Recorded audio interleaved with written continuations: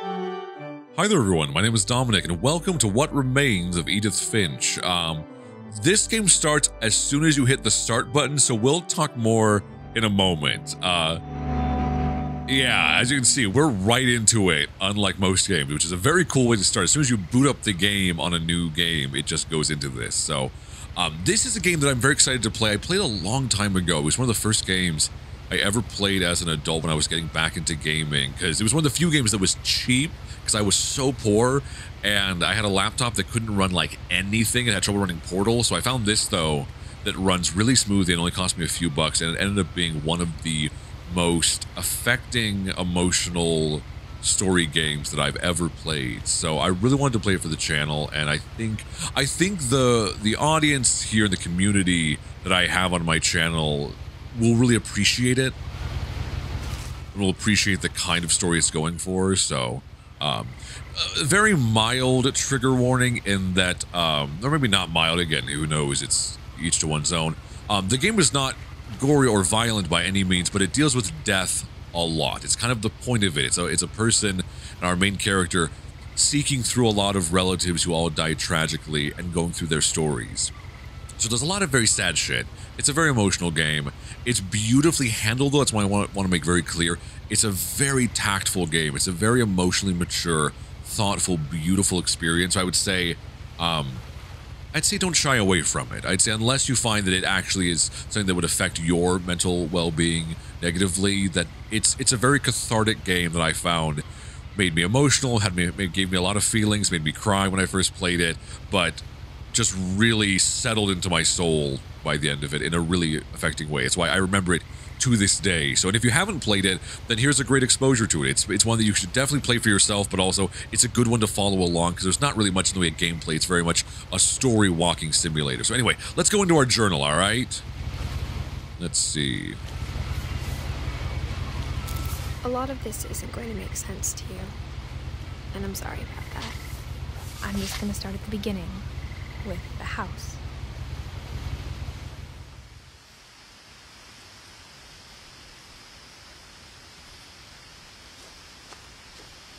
Also, I'm actually going to pause for a second. I want to make sure the dialogue mix is not too quiet because it's very important that you hear the dialogue, obviously. Master Volume, good. And the music's gorgeous, but I just don't want it to be too loud compared to the dialogue. Also, you can already see this is our branching path in the journal that we're going to be taking our journey on. So even the start menu here, when you go into the pause menu, has this beautiful bit of art in it. All right. There we go. All right, now we can continue. But already, man, this is just, it's a beautiful game. Absolutely gorgeous. I lived here until I was 11, but I wasn't allowed inside half the rooms. This is also from the same studio that made, the Invisible Duck. That's not what it's called. Oh no. The Unfinished Swan. That's the Invisible Duck. The Unfinished Swan is what I was trying to think of. So if you like the tone of that, very vibrant and creative and just, just very refreshing storytelling, you will probably like this a lot. Inside the mailbox were bills from 7 years ago, marked urgent, open immediately.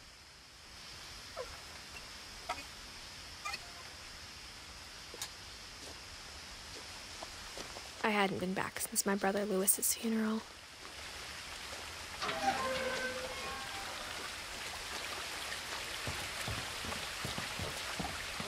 In her will, my mother left me a key, but didn't tell me what it unlocked. Maybe she thought I'd know. Or she thought that the mystery would be enough to bring me back. We down there? Let's check. I think we're supposed to go up to go get to the house, but I want to make sure and look around. Because, of course, the exploration you do in this game is all, it unveils more story to Edith Finch and her family and all that. So I want to make sure we don't miss anything. There's also a lot of points where I may be a little bit quieter than I usually would in most of my playthroughs because this is a very pensive game. It's a very contemplative game. And I want to make sure that tone of it doesn't get lost. You know what I mean?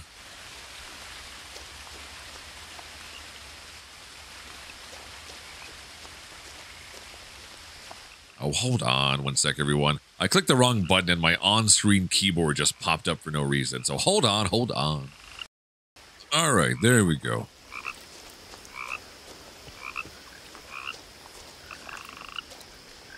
The truth is, even after I inherited the house, I never thought I'd come back to it. But now I had questions about my family that only the house knew the answers to. I do like, I've seen some, The woods around the house have always been uncomfortably silent. As if they're about to say something, but never do. I may have to go just completely quiet for some of these parts because there's so much dialogue interspersed throughout the experience. But just, I'll pause for just a half a second to say that one thing I think is interesting about a game like this and a lot of storytelling we're seeing is, it's an interesting thing to think about when you watch or engage in any sort of storytelling now, is that the storytelling that we're enjoying now was always the product of the previous generation's life experience, which is to say that I think now if you notice, I feel like we're getting a lot of content that has to deal with people who are dealing with trauma with their parents, trauma with their upbringing, trauma with their communities, trauma with the world around them being a more punishing place than maybe it was before, or at least maybe than we realized in generations prior. So I think it's interesting seeing games like this come out that are about loss, that are about death, that deal with themes that were not as present always, especially not in as emotional of a way in previous eras of storytelling and entertainment. Well, there's a reason why you go back 20, 40 years and a lot of stuff that's about... It's exactly like I remembered it, the way I'd been dreaming about it. Yeah. God, it's so cool. Such like a Weasley-looking kind of house, you know, like Weasleys from Harry Potter, like just stacked on top of each other and just crazy looking, but so unique. You know what I mean? Like you look back on like films from like the 80s and 90s and it feels like anything that had to do with trauma of any kind. We'll walk down the road here because I know they both go to the house, but I don't want to miss if there's any story moments. Plus, it'll give me a chance to chat with you guys about this.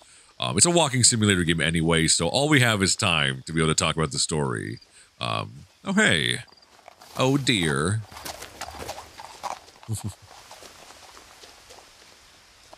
Yeah, is that the only thing that we, there is to see up on this path? Looks like it. No one had driven this way in a long time, but I saw a few hoof prints. Okay, yeah. So just a couple small things. But I think it's funny, you look back on previous generations and stories that are about trauma or loss or whatever were often like revenge stories. And I think you got to think of art. I think a lot of times we think of art as independent from the people who make it. But it's never the case, you know? You don't, even if it's something that like a director say is not writing the script, they're choosing a script and they're choosing a script that speaks to them. So it speaks to their emotional state, their interest, their point of view on the world. So it's interesting you see old stories that were very much about, the forgiveness was very off the table. They were not very always emotionally rich in that way. You would see a lot of stories about revenge and vengeance and justice and all that. And I feel like now we see a lot more stories about making peace with trauma, because the trauma went from being this evil source of like, oh, the dangers of the outside world, to being like the dangers are often within our own family units. They're trauma from people that we know, from parents, from siblings, from aunts and uncles that do harm to us, you know, emotionally, physically, whatever it may be. And we have to make peace with enemies that exist within our own camp, if that makes sense, you know? So I think it's interesting that storytelling starts to reflect that. Even like... As a child, the house made me uncomfortable in a way I couldn't put into words. But even in like... As a 17-year-old, I knew exactly what those words were. I was afraid of the house. Yeah. Let's explore the outside a bit before we go in further, but... you know, even movies like Turning Red, you know, the Disney film, like that's one that's like so much about parent trauma and lack of connection and authenticity, I think, you know, between a parent and a child. As well as films like, if you watch like Everything Everywhere All at Once, that is so much a parent trauma movie that's about like, hey, you're existing in a way that your generation existed, which is closed off, and you think that's a strength, but it's a weakness. It's making you less able to be able to live a life that's fulfilling because you're trying to be right all the time, and you think that's positive, that's a strength. You know, I think of that a lot, where I think in previous generations there was this notion of like, if I'm the parent, I can't show quote unquote weakness, you know, and that means whatever I say is right, no matter what. I never admit that I was wrong, but it's like, that's not impactful in a positive way. That just makes you seem inhuman as a parent, versus going to your child and being able to connect to them and say, hey, I make mistakes. I'm flawed. I am someone who I am human. I do make, mistakes. I'm gonna check the backyard really quick. I don't want to miss anything before we go into the house, because the house obviously has so much story stuff. You know what I mean? I think it is interesting that has become more and more present in storytelling, because the generation who lived through those traumas now is growing up, and they're the ones working at studios, and they're the ones writing the scripts and telling the stories. In the same way as, a lot of war films came out 20, 30 years after World War II, because the kids who survived. Something moving around in the garage. I was gonna say, I heard that too. I don't think it's anything scary. I don't remember this game really. This game has some spooky moments, I guess, but really that's the extent of it from my recollection. But yeah, so you look in the years afterwards, World War II, and the generation that survived that, those stories became woven into the movies 20 years later. There's usually, you can really mark it as like there's a 20-year gap between. I hope the key might unlock the front door. No.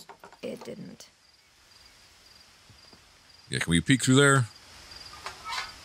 Looking in, I felt like the house itself had been waiting for me.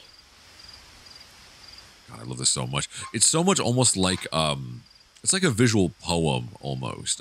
Maybe that key lets us through the side door. We just had to check the front first. But anyway, that's something I think about that a lot, about how, because I've heard it phrased that art is an interesting thing when you think about it as art is a journal entry of the people who make it from their time, Can I crawl through there? Oh, there we go. That'll work.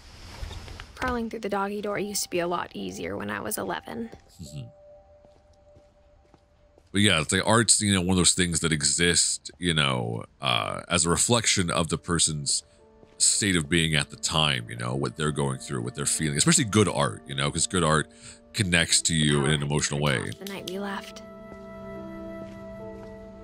For the first time in years,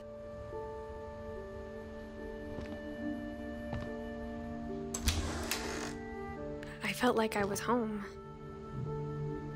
I like to, all their coats hanging up. That's the fascinating thing about this, I think, too, is telling a story in a way that it's all centers around this one house, and the house is so lived in because, of course, it's telling a story through that. But instead of a family, there were just memories of one. Yeah. Lewis Finch.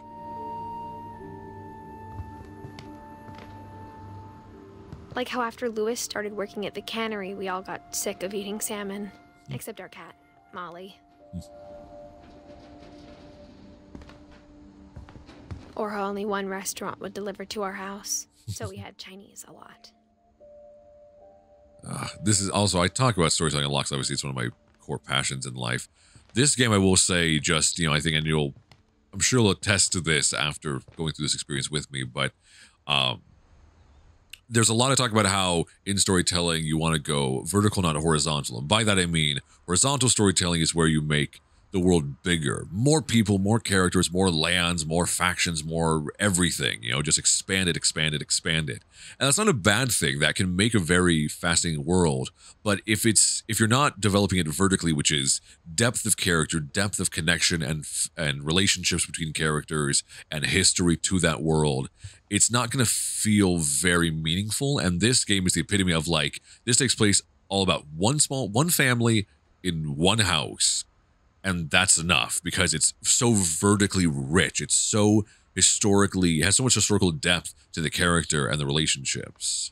The table was still a wreck from the night we left. It's funny, playing this again, because I haven't played this since I played it so long ago. It reminds me a lot. A bomb had gone off, killing everyone but sparing the furniture. But it reminds me a lot of The Haunting of Hill House, in not as creepy, but in the tone of being a family being kind of unraveled by circumstances beyond their control. My mom was the only one of us who could imagine Great-Grandma Edie living in a nursing home. That's a weird thing too, talking about the generational gap between most of us and a lot of parents and grandparents we have is the difference of like parents who can be disconnected emotionally through your entire life, but then when they're getting older, they're like, oh, but you're going to take good care of me, right? You're going to make sure. And it's like, it becomes hard to receive that notion a lot of times when you go, yeah, but when I think, you hear so many stories of so many people growing up with parents who were like, yeah, but you should be grateful that I keep food on the table and a roof over your head. And it's like, that's not a gift. That's not even good enough. It looked abnormal. There was just too much of it, like a smile with too many teeth. Oh, so this is like, because like I've mentioned before that I would love to get into game development, and if I was to make a game, the fireplace had a story. Edie told me the bricks came from the original house after it sank. But like if I was ever to get into game development, I would love. Oh, nice! I like that. The text going out of the like the smoke going out of the chimney. But if I was ever to try to make a game, I would love to start with something like this because I think the scope of it would be more manageable. You know, to be able to do a story-oriented game. But they're also, I think, they're the ones I enjoy the most. You know, that's why even a game like games like The Last of Us and all of that, so many of us, you know, we play them because they have so much cool stuff in combat and all that. But that's not the core reason we're there. Built a music box for Barbara, along with the rest of the house.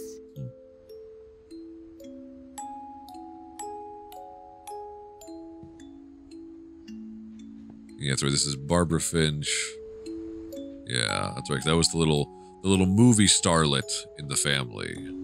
Is our key go to here? Mom told me to stay out of the basement, so I wasn't too surprised when the key didn't fit. Fair enough. All right, we'll get back around there soon. What's this room, and why is it... I forget a lot of the story stuff, too. I remember the larger story moments, but this will be fun for me, too, because it'll be very fresh, because I really... Again, I played this so long ago that I remember very little. Mom sealed up all the bedrooms. Then Edie retaliated and drilled peepholes.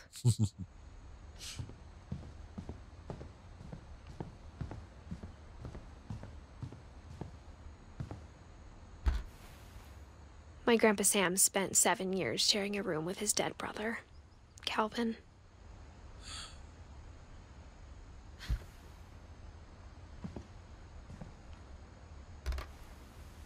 As a kid, I just assumed every house had peepholes and sealed rooms you weren't allowed inside of. Man, so much pink. This is like my Nana's house has a bathroom like this that is just pink top to bottom. That talk about a generational difference. That's one of those where I'm like, I know that was the height of fashion when she had it done like that. The last time I was in Edith Sr.'s room, I was 10 and she was painting my portrait.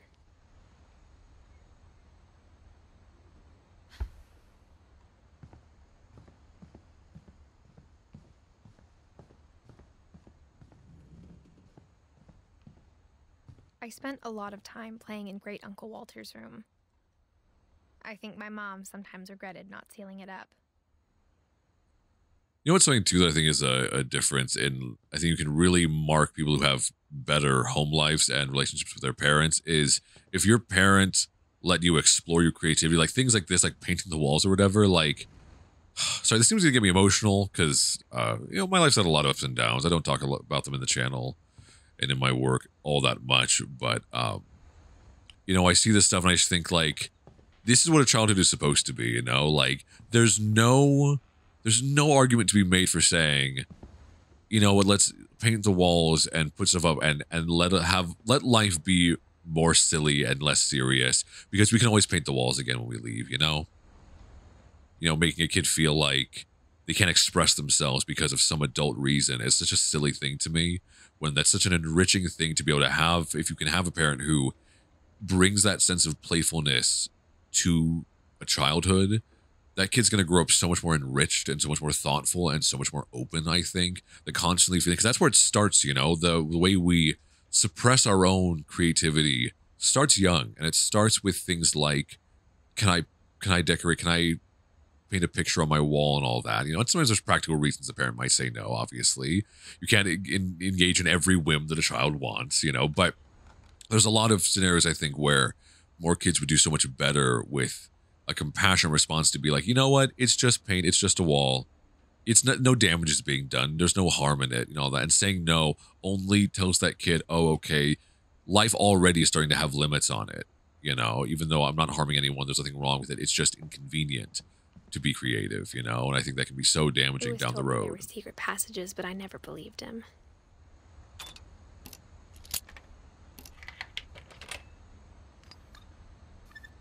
Turns out, my mom was really good at keeping secrets. That's so cool. Now it was time to find out what my mom had been afraid of.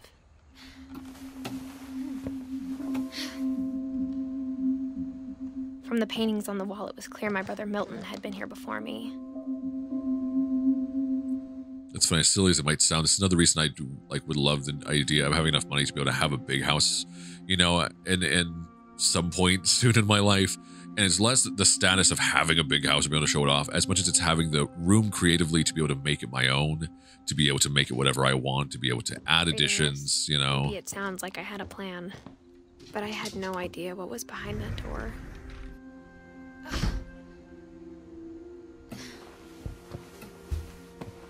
Just like I had no idea where all this was gonna lead.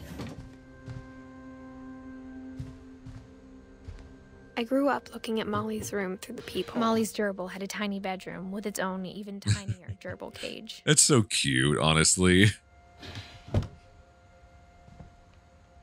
Mount Rainier. That's right, because I know it's like, I'm assuming they're somewhere in Washington. I don't think I pieced that together last time, but of course, you know, with Mount Rainier and all the indications, and that it's just like a gloomy, overcast kind of place, it makes sense. So for the first time, I felt like I'd stepped behind a painting.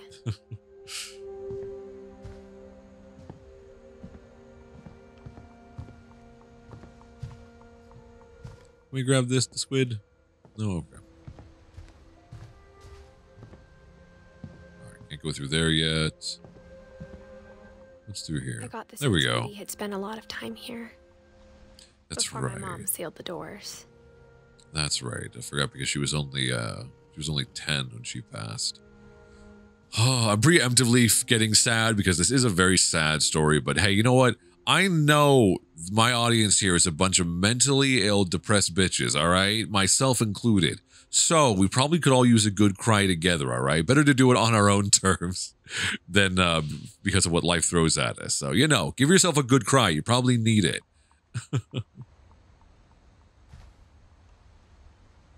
Molly Finch, yeah.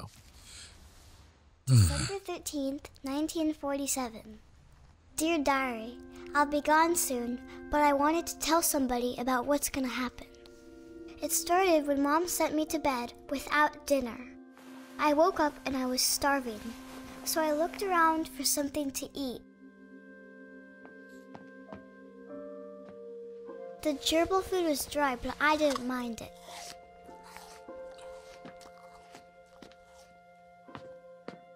My Halloween candy was all gone. Oh, poor baby. Mom, can I come out now? Sweetheart, it's late. Go to sleep.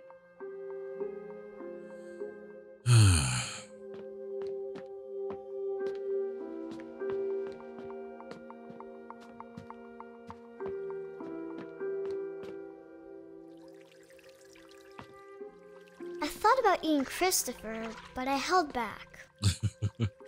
Christopher, thank goodness. Said she was not in the mood for sushi that day. Anything else here for the moment? No. It's so dark. There we go.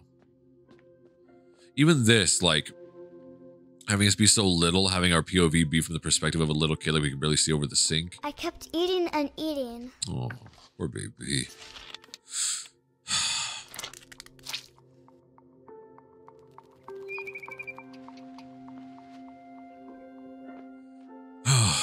Sorry, you're going to see me more emotional than I am in most of my playthroughs, because every time I see this stuff, I have a very soft spot for stories about this kind of stuff, because I'm just like, the world needs to be so much kinder to kids.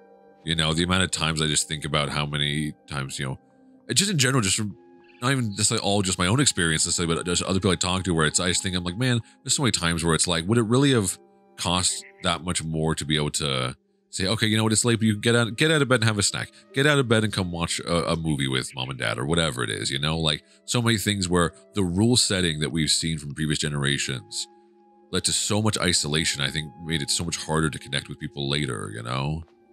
I ate a lot of things that night.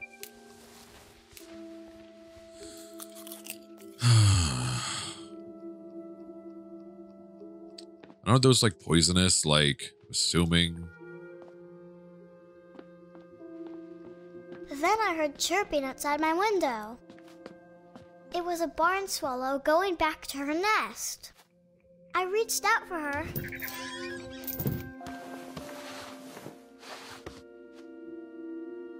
And suddenly,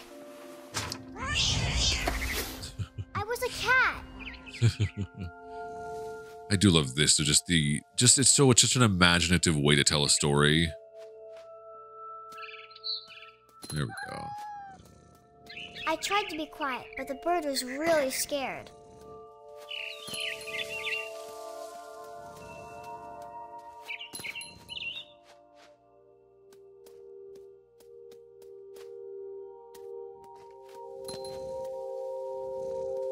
Mom and Dad didn't even look at me.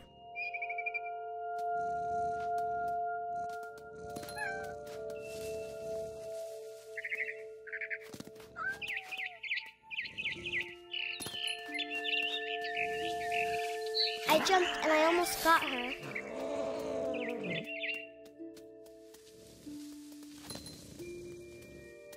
I could tell she was getting really tired. Yeah, where'd you go? There you are. Now I was up in the big tree. I promised Dad I wouldn't climb it anymore. All I cared about was eating that mama bird.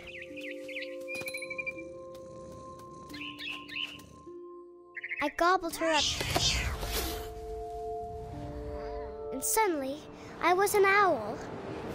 First, all I heard was the wind. Then I heard little teeth nibbling in the grass.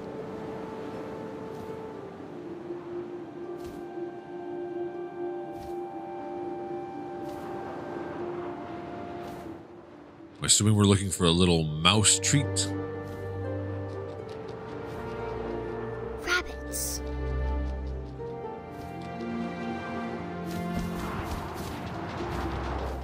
Oh, that's right. We can like swoop down to be able to grab our prey. There's one.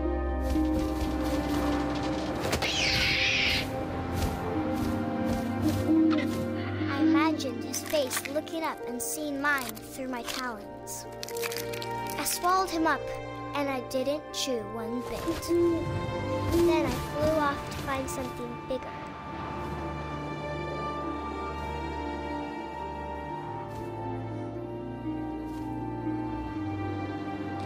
A mama rabbit.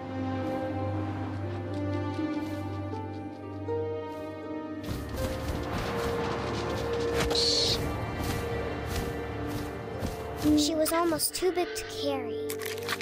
I started choking, but I couldn't stop eating. And suddenly, I was a shark.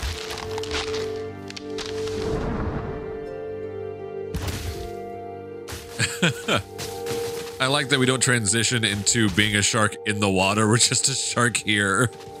And then all we can do is just flop around.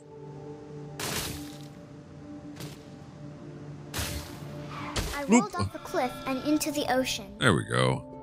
Now, I was hungrier than ever.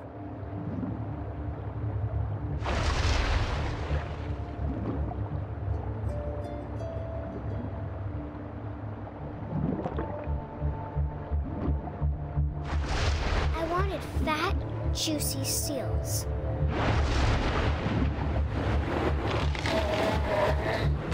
I tore off her flipper, and it tasted really good.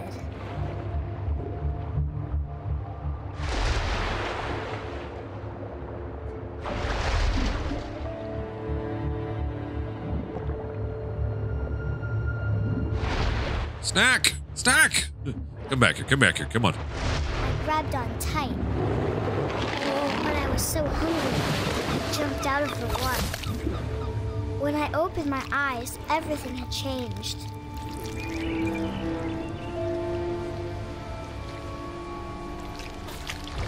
Oh, okay, we're like pulling ourselves along, that's right. I do like because there's a little octopus toy on her Now I was a bed. monster, and I smelled people everywhere. I'm pretty sure all of this stuff is reflective of toys and stuff in her room. That she's like hallucinating this story as she's eating all the stuff she's not supposed to eat. Which is so sad.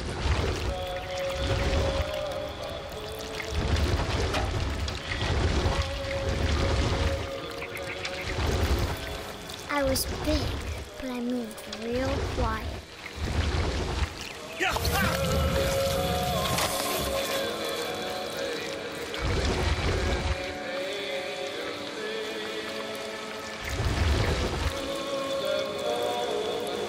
I wanted to stop, but also I didn't.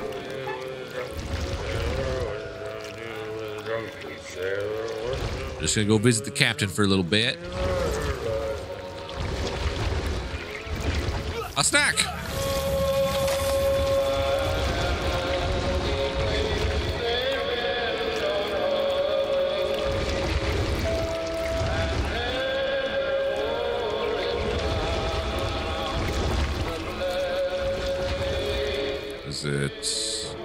Is there more in here? Oh, that's right. We haven't gotten to the captain yet. That was just the first mate. That was just the appetizer course. Passenger, I was still hungry. And across the water, I smelled something new. Something I had to have, so I swam towards it.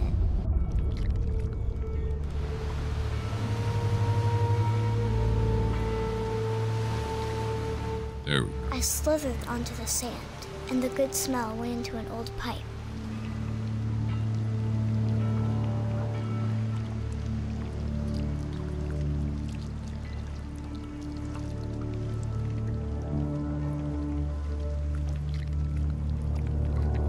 Oh, we're in the shitter. Lovely.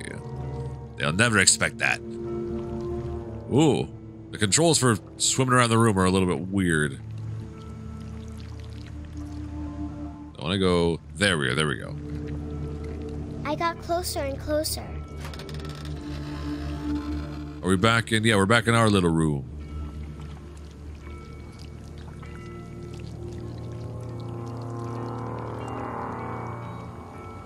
All my stomach started growling. And suddenly, I was me again. I held my breath for a long time, but I couldn't hear anything. I think it's waiting for me to fall asleep. But it's not going to wait much longer. It needs to feed, and we both know I will be delicious.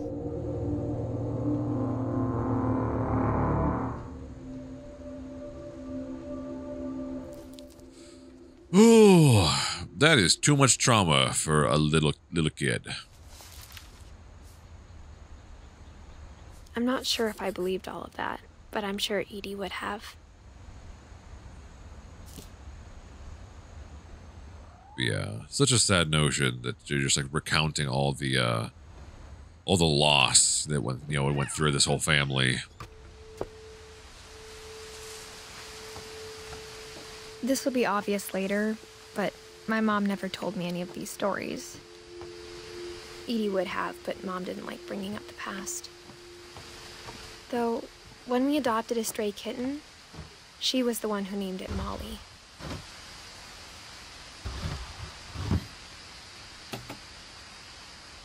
I spent a lot of time in Great-Grandma Edie's room. Her room was like a museum. Mysteries of Death Thereafter. Odin Finch. I don't think I ever noticed that was... Huh. I'm assuming this is another family member. Yeah, it's like a shrine. Okay, yeah, Odin, 1880 to 1937. Okay, so one of the older family members who was an author. And all the handprints. Even this, too, like this grandma who was clearly very proud of all of them, clearly very connected. Louis died a week before we left, but Edie had already started to memorialize him.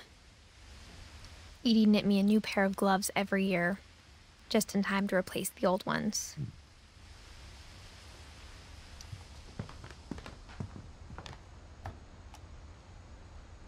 For 500 years, the Finches have been famous throughout Norway for their fortune and misfortune.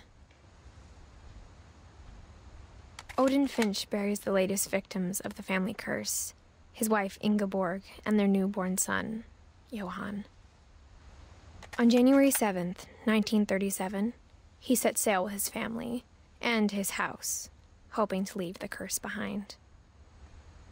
But 40-foot waves off the coast of Washington send the house and Odin to the bottom of the sea. Odin's daughter Edie with husband Sven and baby Molly, step ashore on their new home, Orcas Island.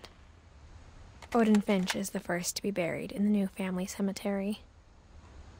His daughter Edie is already dreaming of a new Finch house. Yeah. What a cool way to be able to tell the story, too. This is something I think is so fascinating, is... Whatever's wrong with this family, it goes back a long ways. And yeah, like some of the people in like the family get such long narrative moments, and some of them are just little details you find because they're older, you know, they're people that you know, in the story we're not as familiar with. Sven and Edie. Built 1937, Sven Finch. When Edie told people Sven was killed by a dragon, she could also have said he was building a dragon-shaped slide that collapsed. She could have, but she didn't. That's a cooler story, to be fair. Like that's feels referential to or in reference, I should say, to there was a sculptor or something who was doing a giant sculpture that a part of it collapsed and fell and killed him, and then the structure was mostly finished, so now it's this like morbid art installation because it killed the one who made it. One summer, they evacuated the island, but Edie refused to go. For a few weeks, she was a celebrity. See, thankfully for me, the art I do doesn't really have a high possibility of harm, unless my laptop explodes one day, but, you know, probably not. I hadn't thought of myself as Edith Jr. for a long, long time. Edie gave a big interview about a mole man living under the Finch house. My mom was furious. Edie was just telling stories.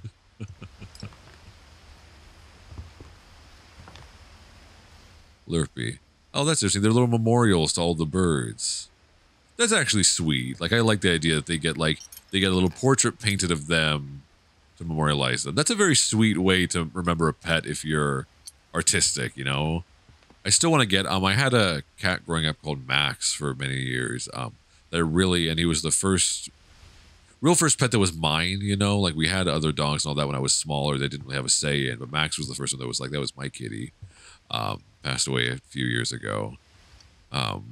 And he's one, though, I would love to memorialize. He's one I would love to get a tattoo, just like a little painterly 2D kind of tattoo of just his face with his markings on it. That's when I look back and I'm like, yeah, that's, you know, those things are special, you know? Those are even in your 90s. Core memories, Sometimes you know? Edie seemed a lot younger than my mother.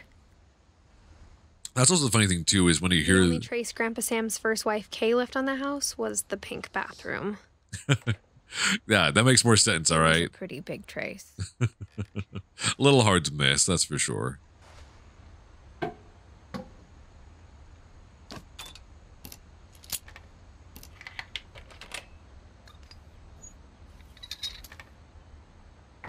There's a secret in this bathroom. It's in the last place you would look. It isn't in the cupboard. It's hidden in this book. That's so cool. Nice, nice.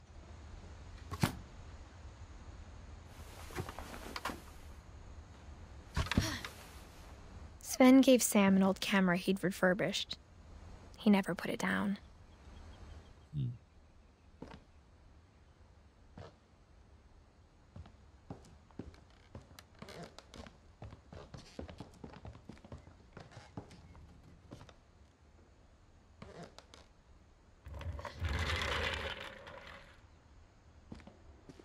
I want to double check, so we're about to go into a different story part. I just want to make sure there's not something significant I missed back in Grandma's room over here. It's such a beautiful story that I really do want to make sure I'm not missing any little tidbits, because there are so many great little, you know, story things and little character details throughout the game.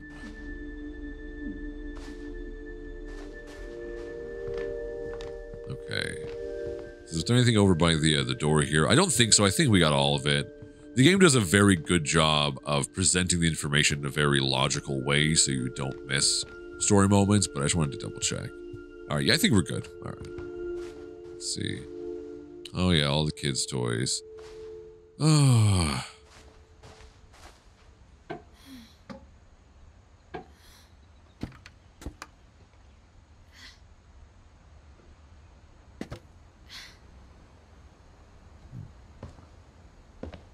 Like the idea that he used this this part of the wall as a little dark room. It's a cool idea.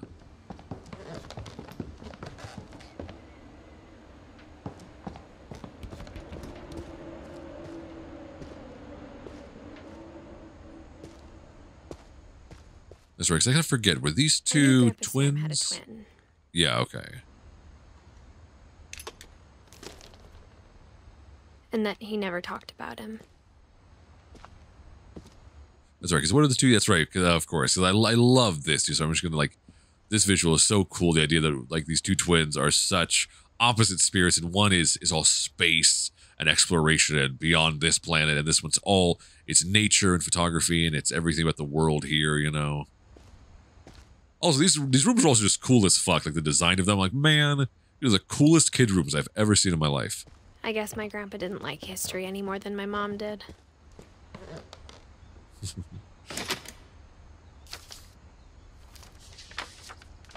How I Want to Remember My Brother by Sam Finch. The thing I remember is that when he made up his mind, that was it.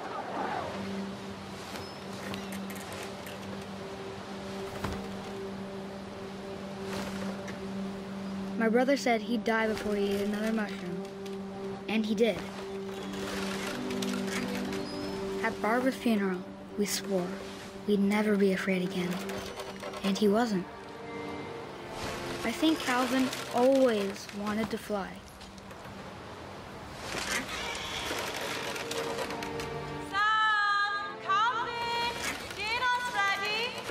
Coming! But that day, he finally made up his mind to do it. I told him going around was impossible. Maybe if I hadn't said that,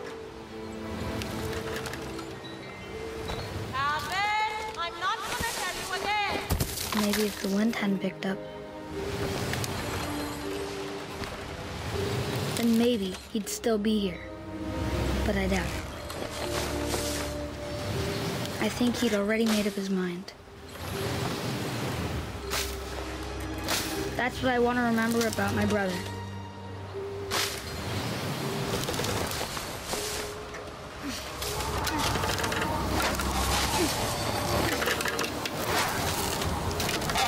The day he made up his mind to fly. And he did.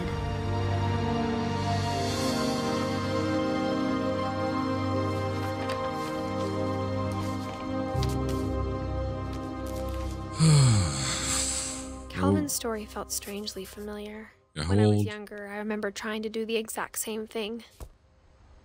Yeah, because how old? Yeah, 11. Okay. After the funeral, Edie roped off Calvin's half of the room.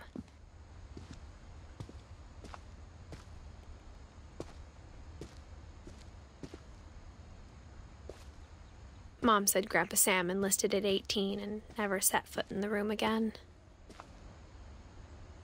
Can't imagine too. I mean, being close to any like sibling, like, but especially like a twin who you're that close to pass away in such a tragic way. Like, it's obviously, again, like the pain of losing somebody under any circumstance is just so, you know, it's such a deep thing.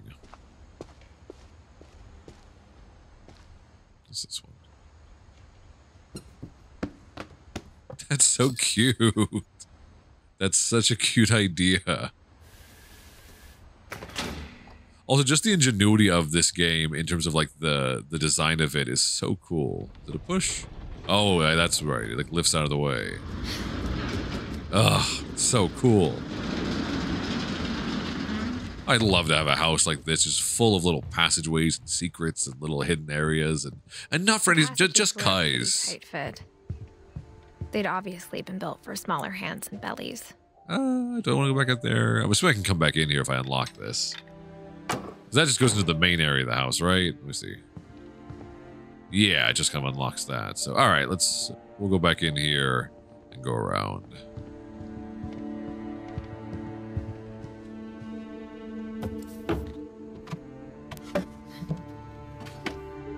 Growing up, I always thought of Barbara as a child star.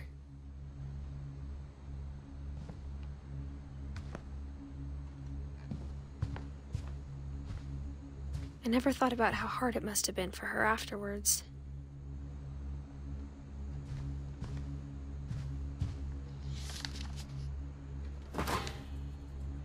Of all the stories people wrote about Barbara's death, I'm surprised Edie saved this one.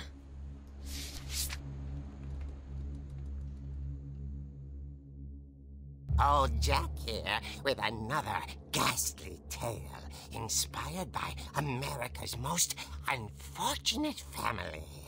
I'm calling it The Surprise Ending of Barbara Finch.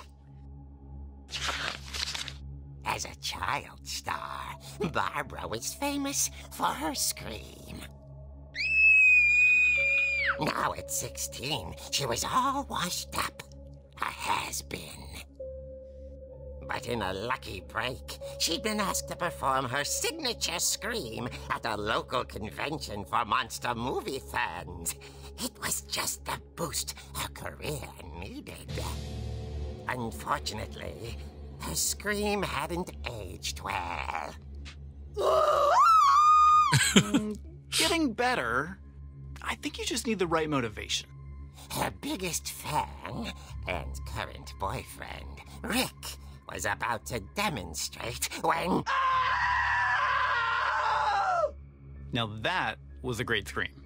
It was Barbara's father, Sven. He'd slipped into a table saw and had to be rushed to the emergency room. So Barbara got stuck babysitting her youngest brother, Walter. Her convention comeback was cancelled. Okay, I'm hearing frustration, but I'm not hearing terror. What if I tried... A gang of hoodlums in Halloween masks have been terrorizing Orcas Island tonight. Police are urging residents to... That came from the basement. You're right! Also, I loved your delivery on that. Why is your basement door locked? Because my dad likes making puzzles and secret passages. There's a key hidden in the music box. The secret is to keep winding and winding until finally the key pops out. Oh, all right. That's what we'll be doing next, I guess. 20 minutes later, Rick hadn't returned. So Barbara went to look for him, right on cue.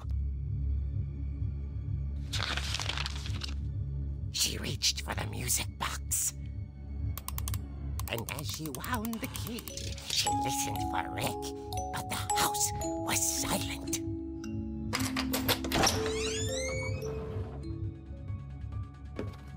I'm controlling it now?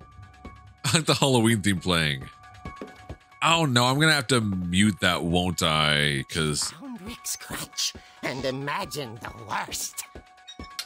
Alright, I'm just gonna keep talking over the Halloween music because maybe then it won't get copyright claimed.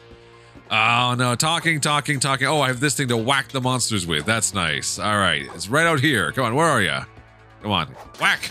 The gang's leader is the infamous Come on. Hookman killer, Dr. Carl Hamill, who impaled and then ate his family 10 years ago tonight. Okay. I like the pop art comic book style too. Again, such a cool way to present a story, honestly. Come on. I got it. I'm gonna bonk him. All right, bonking. Ah! Oh dear. Oh shit. Oh. Well, you should have scared me. Barb, relax. Damn it, Rick. I was just trying to scare you to help you find your scream. Oh, thank you. I'm not scared, Rick. I'm furious. Then act furious. All I'm getting from you now is that you're hurt and confused and... She threw him out, but she kept a little something to remember him by. Barb, have you seen my other crutch? And she was still holding it when she fell asleep watching the late picture show. Hours later... Barbara! Walter, what's going on up there? Ah! Okay, I'm coming up, but if this is a trick, you're dead, Walter.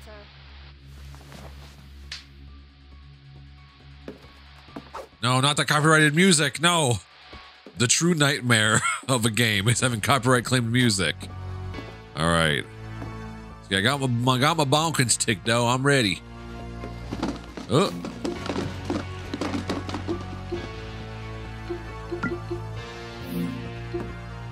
Oh, hold on. Sorry. My computer's glitching again.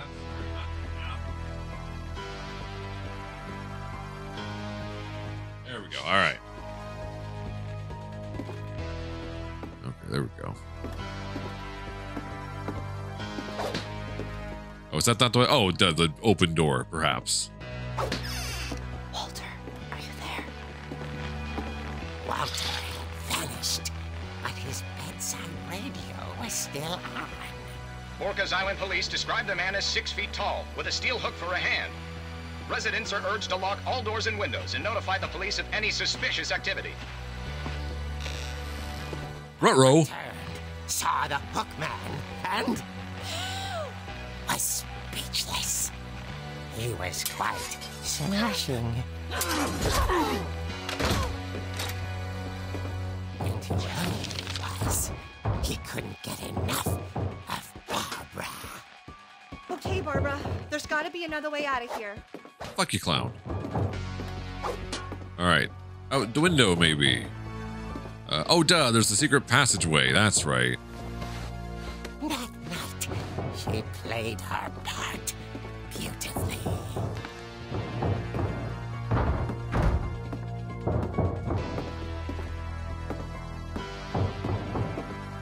Molly's door hadn't been opened in years. The hinges groaned.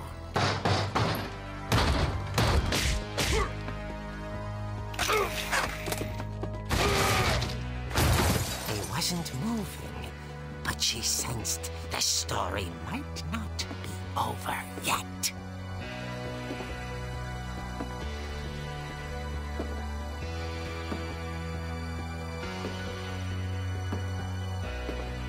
So I'm like, let me guess. It's like one of her family members, right? Oh, Had vanished. or maybe not. For his breathing, but all she heard was...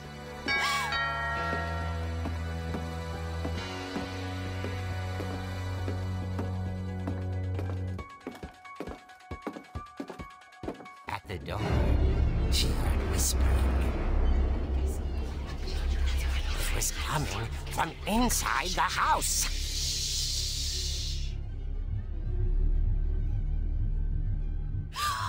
Oh dear.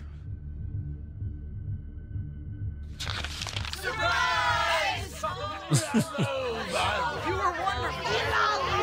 The monsters had come to surprise her. For Barbara, it was a dream come true. Then she saw what kind of monsters they were, and she realized what was about to happen. She was going to be famous. And with her final breath, Barbara Finch gave the performance of her life.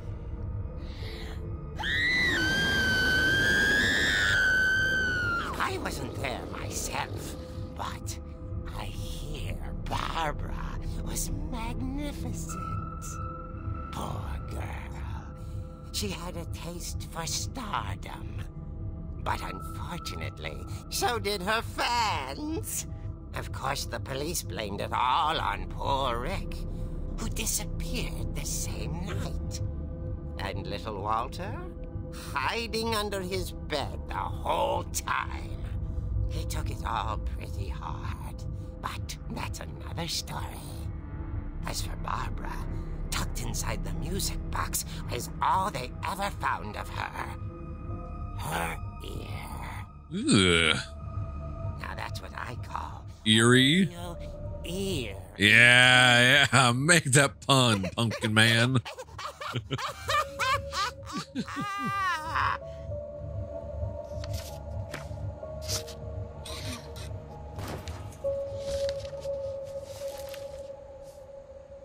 Edie told me all Barbara wanted was to be remembered, as absurd as that comic was. Maybe what Edie saw was a happy ending. Well, hey, he definitely got remembered, that's for sure. Still so sad, though. Like, let's see, how old for Barbara? Yeah, 16, okay. Ah. There's something so somber about all the, all the Seattle, like, plays that she was at. Something so somber about all the, just the memories left behind when someone passes, you know? That's why death is such a sad thing, because we're left with all these vestiges of the person, you know? All right, I'm assuming we're good to go here. I think we got everything. Yeah.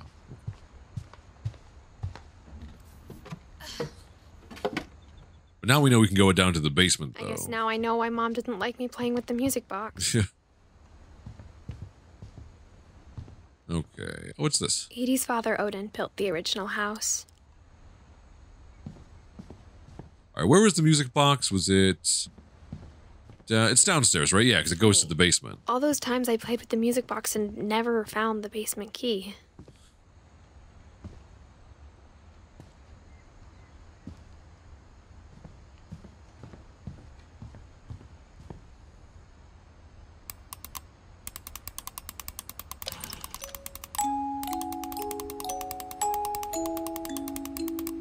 Oh, no. There we go.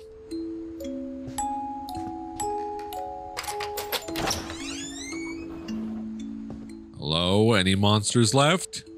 Hey, demons, it's your boy.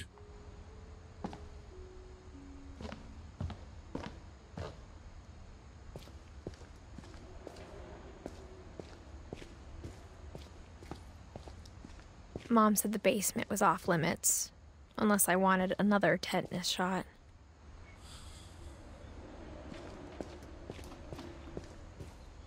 I saw Edie sneak down to the basement once, carrying packages. See, all I want to know is what is the square footage on this house? Because, my God. I thought maybe she was hiding presents. Is it a secret passageway? Ha ha ha! Turned out she was hiding a lot more than that.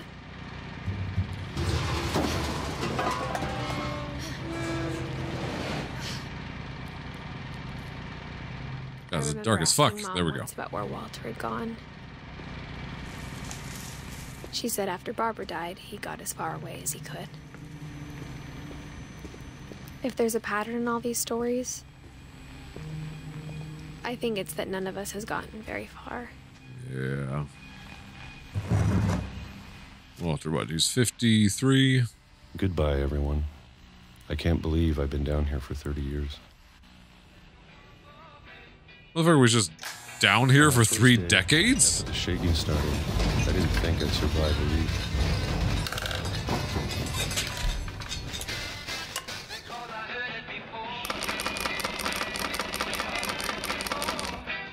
But after a few days, I settled into a routine.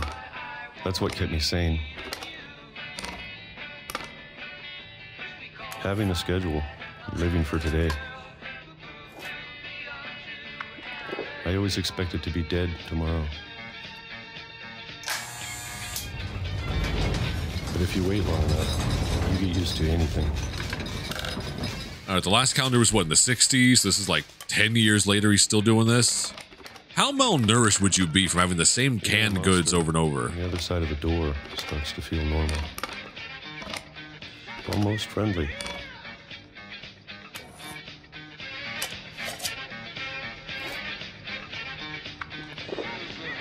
And then one day, everything just stopped.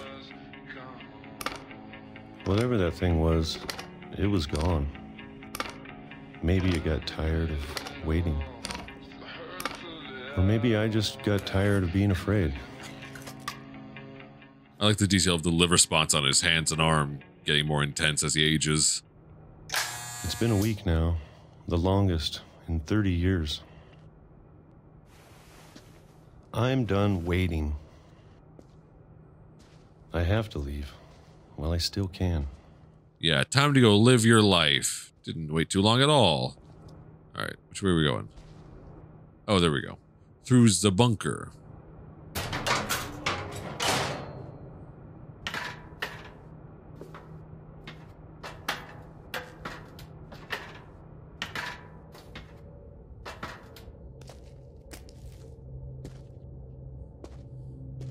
I know it's out there, somewhere.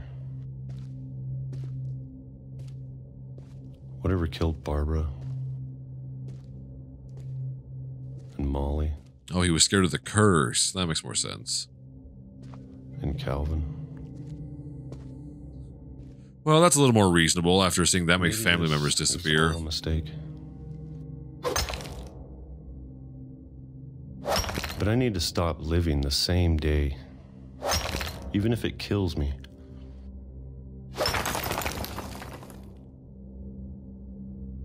Whatever's out there, I want you to know I'm ready for it. Is he about to get hit by a train? I'm going to appreciate all of it, especially the food. I don't mind if I only have a year left. Or a month. Or a single week. I'd be happy with one real day. I can already imagine the sun on my face. Oof. Walter had just had a little more situational awareness. He might have had a little more time on this earth. Yeah, Walter died when I was 6. I can't believe my mom never told me he was down here. Yeah, it would be a little weird to be able to be like, oh yeah, him? Don't worry about him. I'm sure my mom was trying to protect me.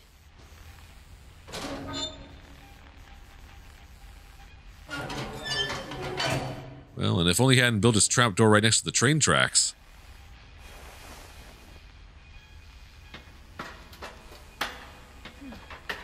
Maybe she was afraid I'd end up like Walter. But if she never told me about an uncle under the house, I can only imagine what else she was hiding.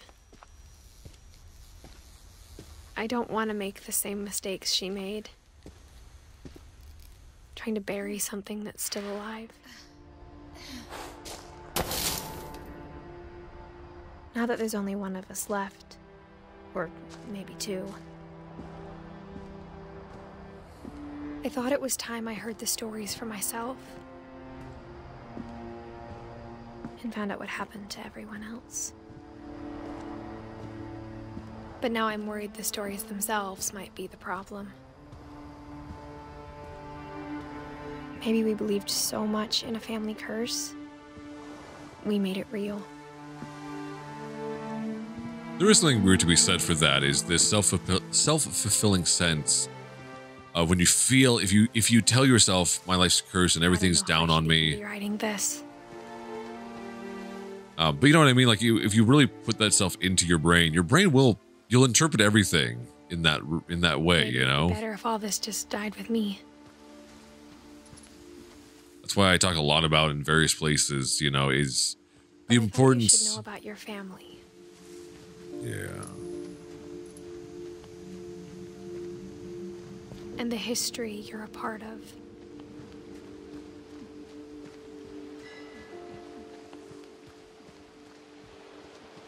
I like that little adjustment. They realizing that the only reason she's seeking this out is because she's writing to someone, you know? What's that thing glowing way out there? I forget. Assuming we can't go visit it yet, so alright.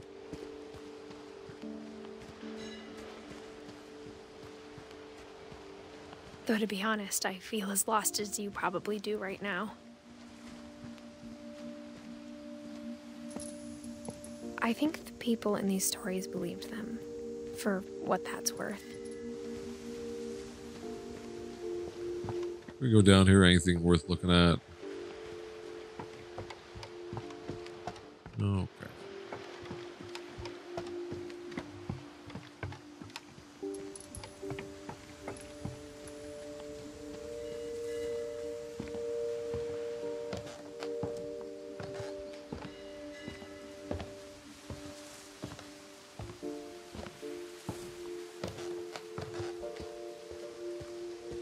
And when you look at the house, that history of imagination and stubbornness and madness, any of it seems possible.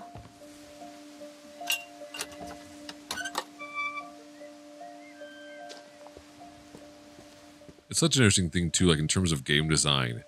Making a story this I think we've been surrounded by death for so long, we've just gotten used to it.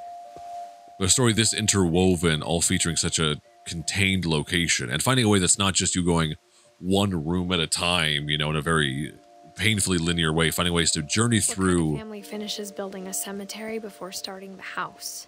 Well, you know, sometimes you gotta bury your dead. You gotta make room for all your old relatives. To admit this, but the pet cemetery made me more uncomfortable than the human one. Well, did you see 3 the movie? of those were mine, and 2 had been my fault. Well, that's honest with you. What are the names?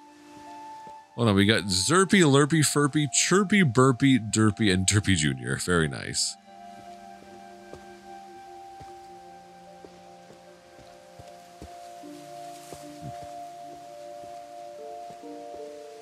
Sven built the house, but it was Edie who designed the cemetery.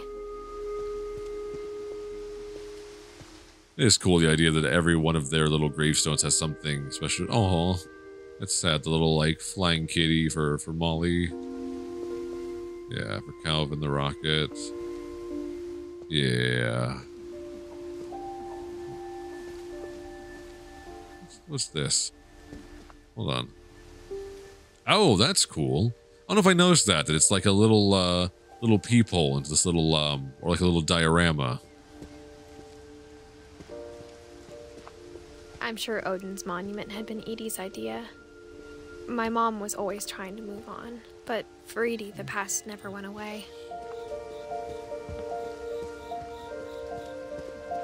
She could see it poking out of the water at low tide.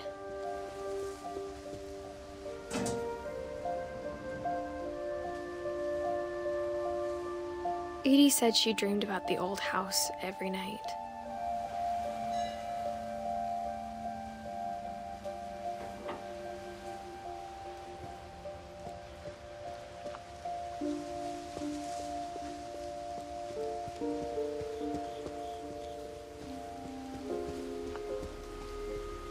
Alright, is that it for the moment? I don't want to miss anything, but I think so. Edie's side was always easier for me to understand. But the older I get, the more I can see where my mom was coming from. Her dad had been pretty strict, but it wasn't enough to save her brothers. She was just trying to do better.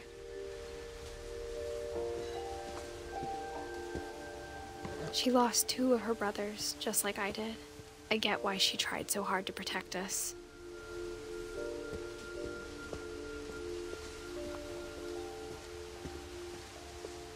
There's so many things I wish I could ask my mom now.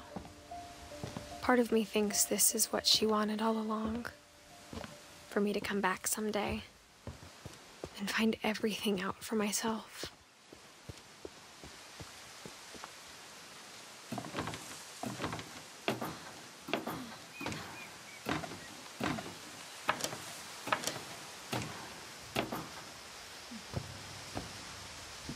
But looking back on it now, if she told me there was going to be so much climbing, I never would have come when I was 22 weeks pregnant. There it is. There's the little plot revelation that she's doing all of this because she's pregnant and wants to understand her family because she's got a kid on the way. Which makes it so much more somber because she's trying to live her life, but also with the weight of being like, am I only introducing a kid who has a curse on the family? So, but it's a beautiful story that she's trying to understand. But I think he and my mom had a lot in common. Yeah, it's like a beautiful notion of her trying to seek out her family history, to try to understand it and make peace with it. That way she can move beyond it, I think, in her own journey as a parent. They were both pretty intense.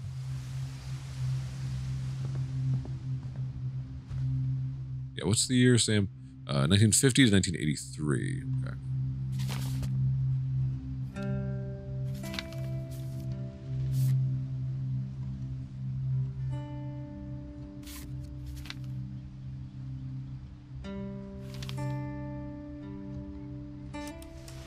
Dawn, I promise, you'll never forget this weekend. Yes, sir. These memories are gonna last a lifetime. Mm-hmm. Am I gonna have to shoot anything? It's a hunting trip, Don. Shooting is strongly encouraged. Perfect. It's gonna rain the whole weekend, isn't it?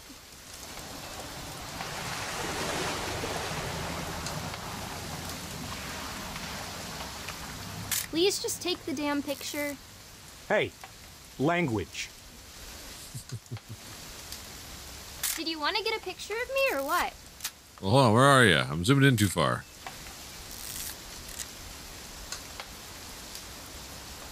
There we go, that's how I zoom out, okay. I will never forget this weekend, Dad. That's the spirit. Okay, got it. I'm gonna take some pictures, okay? Just be careful. That camera's older than you are.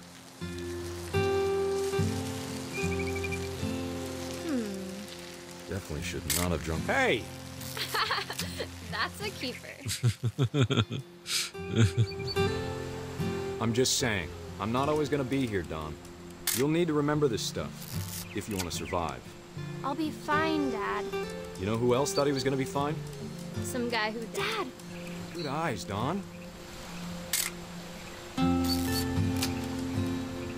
Before you take the shot, let me get a picture of you. Let me get behind you.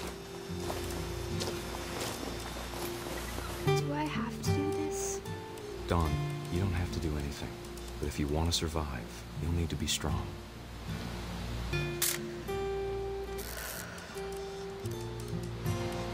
Now keep yourself squared up, elbows down, like we practiced, whenever you're ready.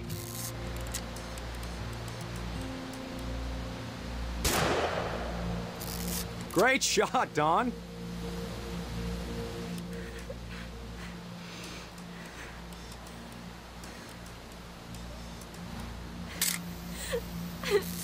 I'm proud of you, Dawn. Always remember that, okay?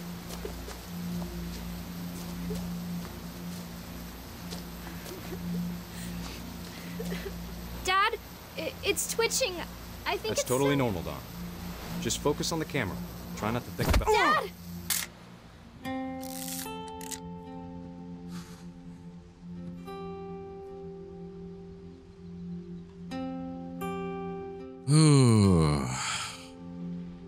Of all these stories, that's the one I wish most that my mom had told me.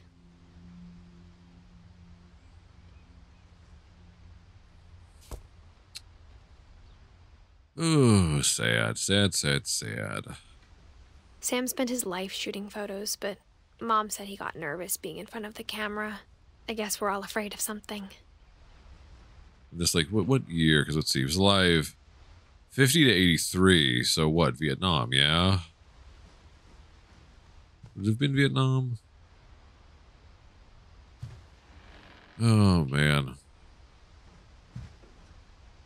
Getting here. Yeah, all of his medals and everything. Instead of hiding from death, Sam seemed to go out of his way to meet it.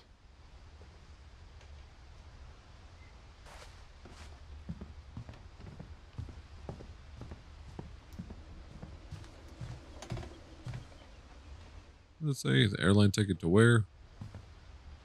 I can't quite make it out. Let's see. I guess the idea that he was just traveling everywhere, though, both for his his military time and then later.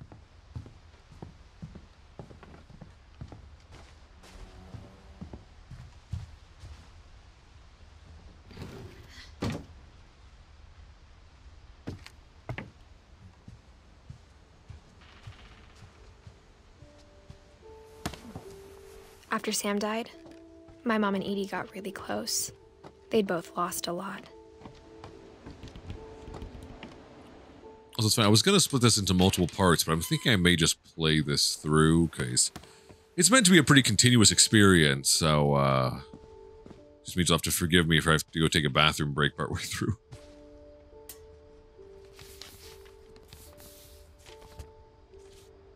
Between Kay and Sam Finch, okay. Dear Kay, do you remember the way Gregory used to laugh when he thought he was alone? Like something funny was happening, but only he could see it. I think he saw things the rest of us don't.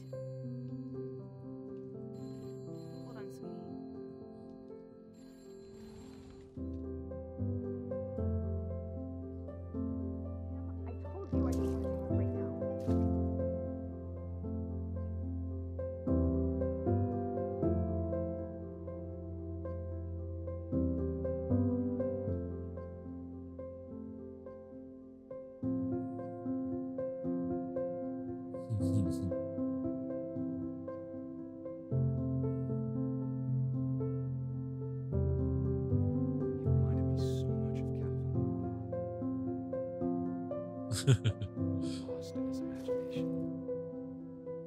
Whatever it was he saw.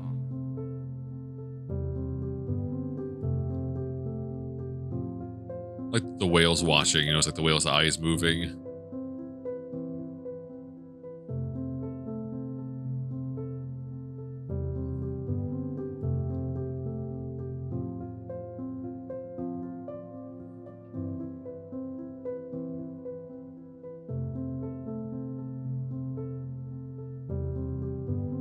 Can we knock the whale down to become part of it?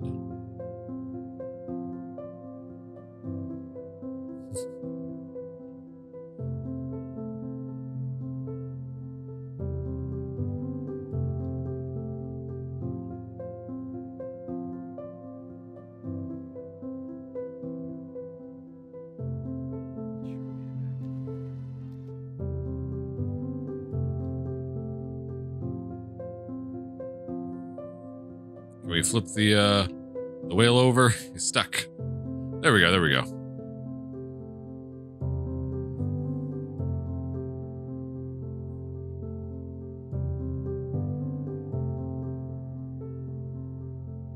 Oh, can we knock these down? Okay.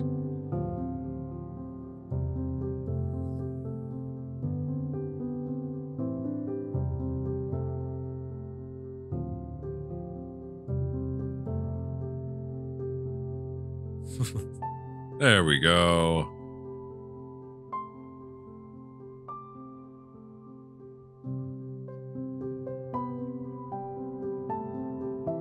Come on, trying to get up on top of the whale. There we go.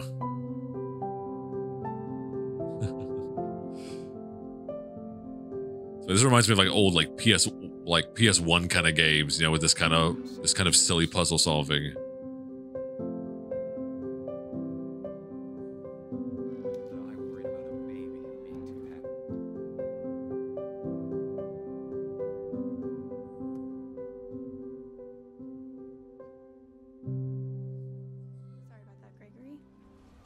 I know you did everything you could. Maybe if I hadn't called that night. Damn it. Hold on, I don't want Gregory to hear this.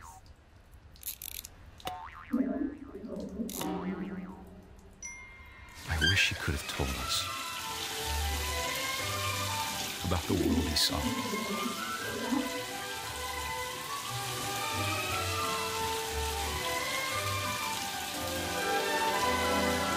There's so much I don't understand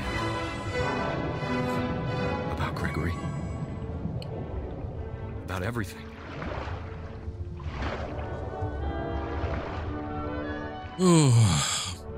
This is the one that always gets me so hard. It's one of those. It wasn't your fault. Yeah, it's just like such a horrible mistake, but it's complete, like obviously an accident. Like, I'm sure he's happy. And he'd want you to be happy too. Good luck, Kev. Love, Sam. like they were already like having some trouble and all of that. And that like, of course, kind of sealed the deal, I'm assuming, after their kid passed away so tragically. Oh, man. Yeah. Oh, Gregory was only 1. I think it's one of the hardest because it's like that's like the one where it's like you know, where both the parents they like suffered for the rest of their lives and all that over something that was just an accident, you know. Ugh. I can't imagine my mom ever writing poetry, and yet.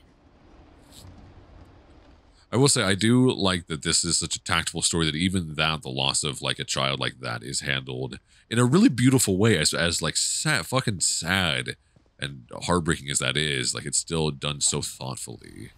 A poem for Gus, who always said the wedding was a bad idea. Our father never hit us kids, at least not very hard, before the day my brother said with teenage disregard that he'd be dead before he'd see a wedding in our yard.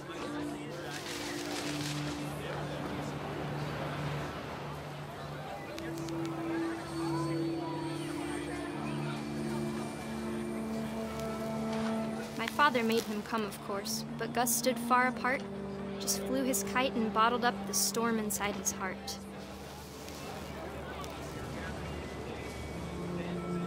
I tried to talk him out of it, but though he'd never met her, we don't need a stepmom, were the words that I now remembered. pronounce you husband and wife. You may kiss the bride.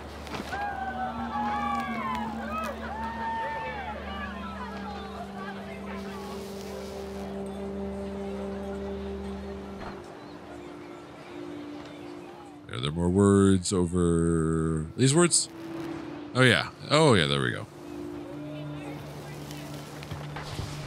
There we When the time go. for photos came, Dad ordered him to come here. But Gus declined, and as a sign held up his middle finger.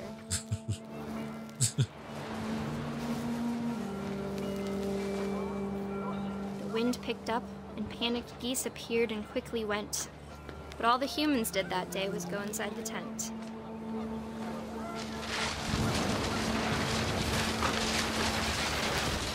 The rain came down in buckets then, but no one seemed afraid that nature might destroy the tent our dad had crudely made.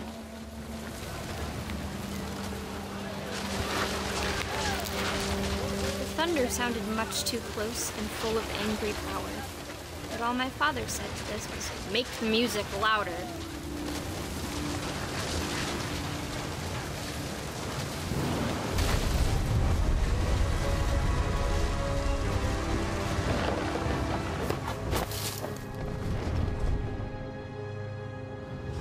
I wish that I could truly say I thought about you on that day. Out there on the beach alone, just you, the wind, the sea, and foam. But I didn't. Until we found you.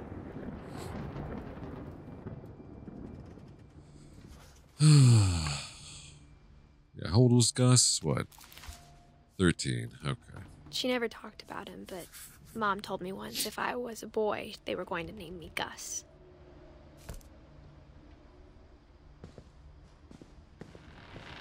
Alright, where are we going now? Oh, climbing wall up. My mom moved up to the loft after her brothers died. At the time, it was as far away as she could get.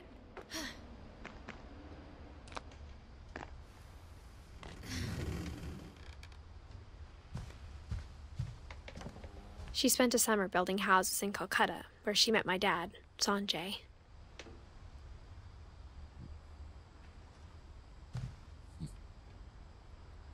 Yeah, she was like the studious one of the family. My mom moved to India a week after graduation and got a job teaching English. I'll head out there in a second. Oh yeah, one more thing. Religion was another thing my mom never talked about, but I think it helped her a lot after her dad died. Lewis was born a year later.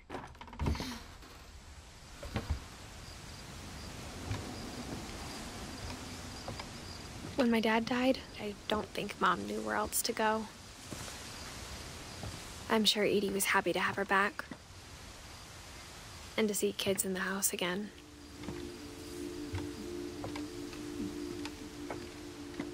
The house had to get a little bigger, but Edie was used to that.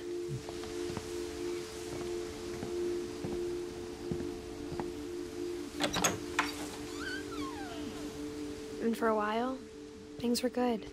Almost normal. Such a cute little classroom.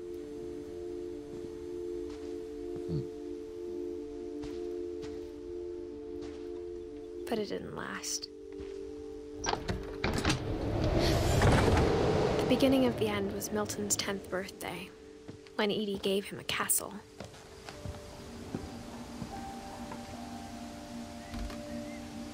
After Milton disappeared, the only thing he left behind was a room full of paintings. Oh, hey, I didn't notice. That's the frog from The Unfinished Swan. I do like that they tend to put references to their other games, you know, in games like this. They find nice, and they're very subtle ones. Like, I know there's some game references, at least one in Unfinished Swan as well.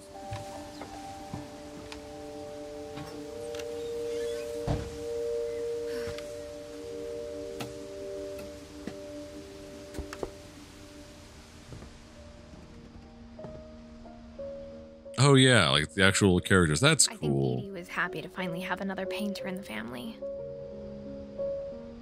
I'm curious, I don't know which came first, if this is after. I would kind of assume after Unfinished Swan. That would make the most sense. But the music's even the same. Ow, that's so cool. When I had first played this, I had not played Unfinished Swan. I had no idea there was any sort of connection between the two. I didn't even realize it was the same studio at the time. With the hat, he just looks like it just looks like the ending of Hereditary when he's like crowned with like the little crown because they're like he's like turned into Payman the demon. Slightly more sweet and sincere context in this. In the magic paintbrush. How do I? There we go.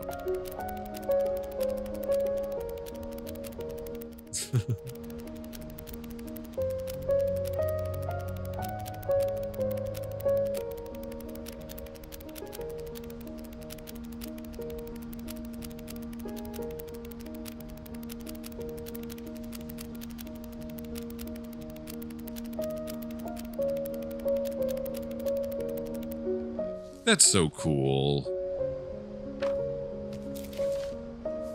That's really cool then, actually, after having played Unfinished Swan for the channel as well, there's like that connection there with Milton. Wait, is the idea... Wait, hold on. I'm just not connecting the dots. Is Milton the king in Unfinished Swan? Like, is he the one that... Did he disappear because he literally like painted through the doorway and was magic and went into Unfinished Swan? It makes sense, wouldn't it? Because this is already kind of a supernatural story anyway, and the idea of those games being connected in kind of tangential ways. That's so interesting. I had no idea. But of course, I mean, they wouldn't make so many references, I don't think, if it wasn't clear. I mean, there's paintings all over about it, so... That's so funny. Oh yeah, because there's the kingdom and everything. Ow, that's so... It's interesting, that also informs Unfinished Swan as being... Searching for my brother. Then she sealed the doors. That also makes a huge difference about the idea of like the king being so isolated in the Unfinished Swan, because it's like the idea that Milton was part of this family where everyone in the family was dying. Mom didn't want it getting out. That's so interesting. That's so cool. Sorry, I'm like just still like, man, that is... I never would have thought those would be interconnected in such a way, but that's such a cool idea. Love it. All right, where are we headed now? Oh yeah, we gotta go further up, up and away. I like to, the way the game leads you to the next section in a way that feels so intuitive is really great. Mom definitely blamed Edie, but I think Louis blamed himself. After he graduated, he just spent more and more time in his room. Until Mom got him a job at the cannery. Everyone always told me to stay out of Louis's room. Except Louis. You can see, how old was Louis? Okay, 22, okay. Not that way. Otherwise we'll be the next victim. This is a boat built into the house itself. I mean, I know none of this is up to code, but damn, it's cool.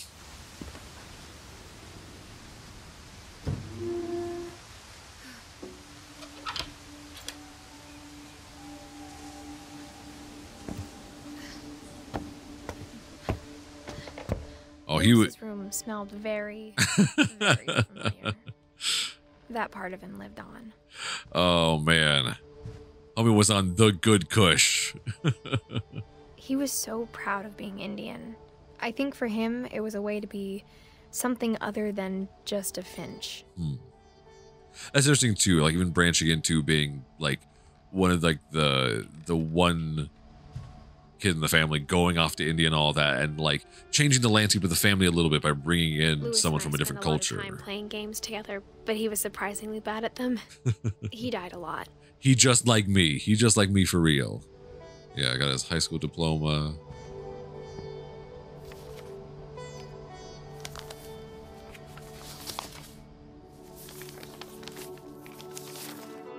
Dear Mrs. Finch, as Louis's psychiatrist, I can understand your desire for an explanation. As I see it, the trouble began in January, shortly after we convinced your son to seek treatment for substance abuse. Newly sober, I believe Louis first noticed the monotony of his daily life.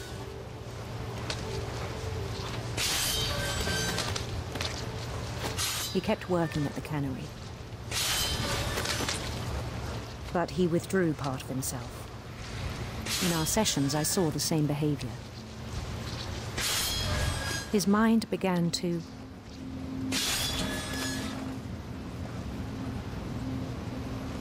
What, can I interact with that? wander. Oh, that's so cool. I had no idea what I was looking at. I asked him to describe it. It's a minigame within a minigame. Started small. Imagining a labyrinth. I like that I'm playing both of these at once, because one is using the one controller. The way to this is like giving you the sense of what it is to be at a job you don't like. And the way your brain will daydream when you're just bored with this, you know, life. Bats. And toads.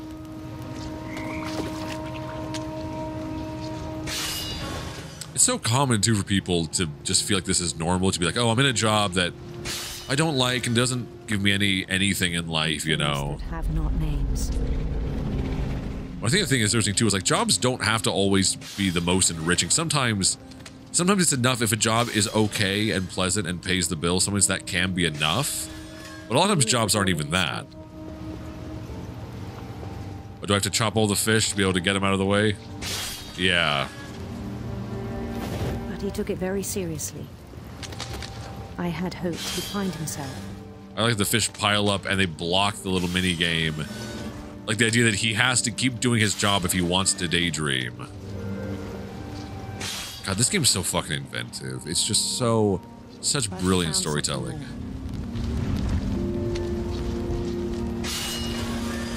I worried about him then. Daydreaming at the cannery. I spoke with his boss. But he said Lewis had become a model employee. Methodical, tireless, focused. Like a whole new Lewis. So I let him go on.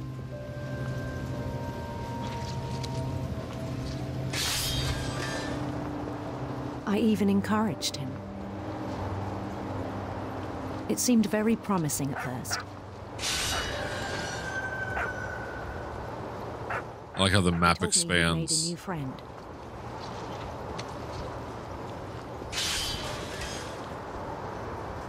On the edge of a city he named Lewis Topia. He built the city up slowly, brick by brick. Then he made musicians.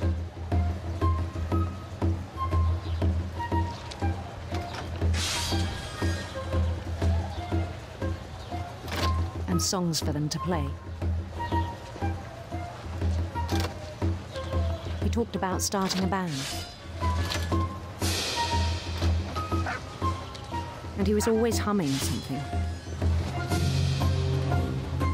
Every day his imagination grew stronger.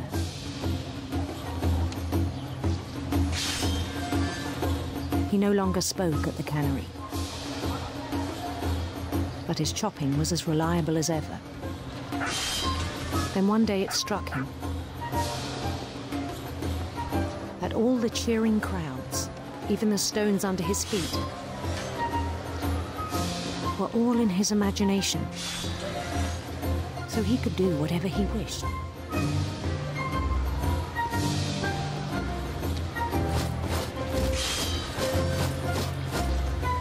He held an election for mayor. And he won. They begged him to stay, but his mind was already wandering. It became a game for him.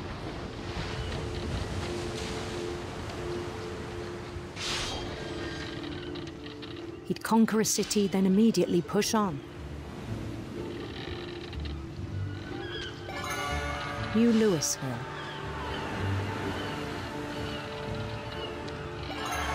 St. Louis. He started drifting away from our reality.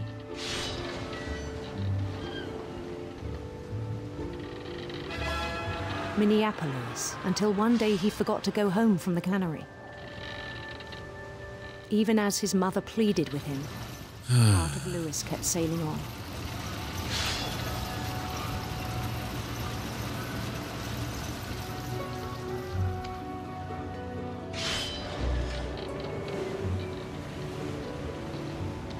In Louisburg, he heard rumors of a...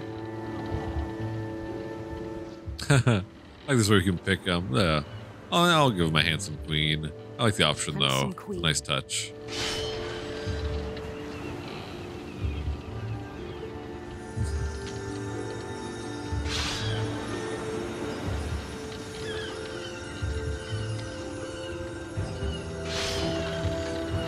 The queen was on her own quest for... Sinister serpents. Sinister serpents.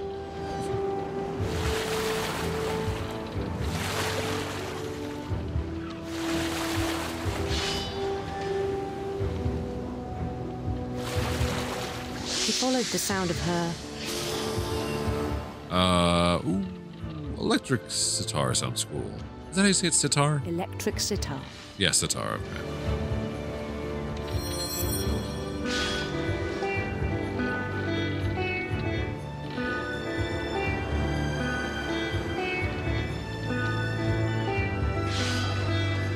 His chase led him to a golden palace east of the sun and west of the moon. Even then, his logic remained sound. He knew the world was all in his imagination.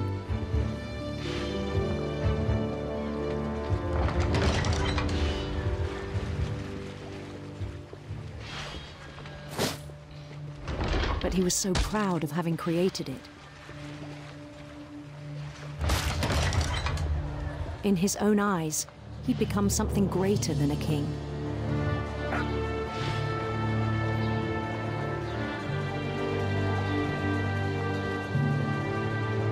For someone who'd never known success in the real world, I think it was overwhelming. And then it struck him that the real Louis was not the one chopping salmon, but the one climbing the steps of a golden palace.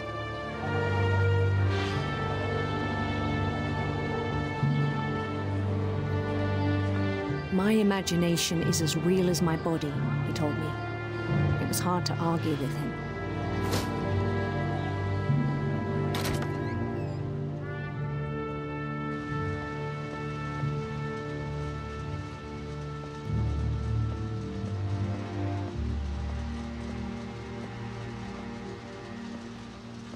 He began to forget the world we know.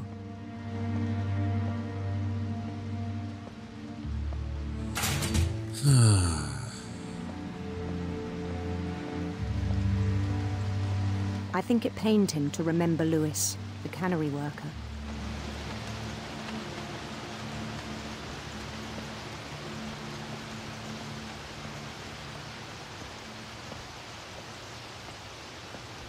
He began to despise the man with a royal contempt.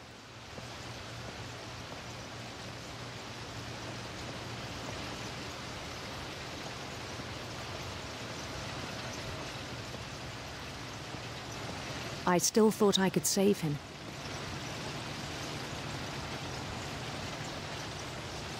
Even after he said he was being crowned king over all the lands of wonder.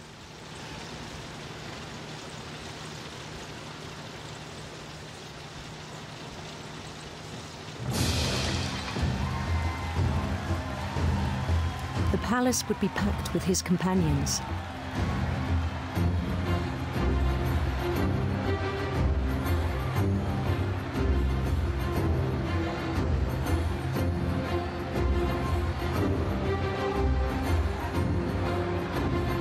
Including the wise Calico who'd insisted on advising him.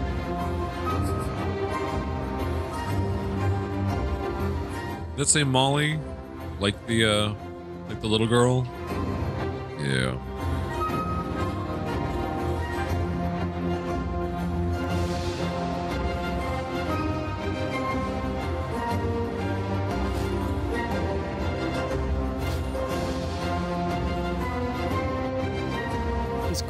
waited, holding his crown.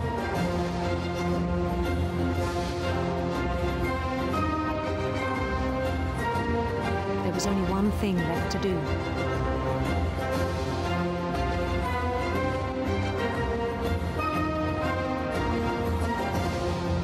Bend down his head.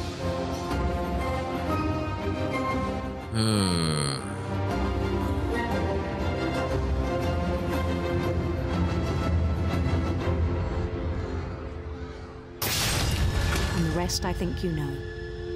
Mrs. Finch, your son was a kind man who will be missed by all of us who knew him.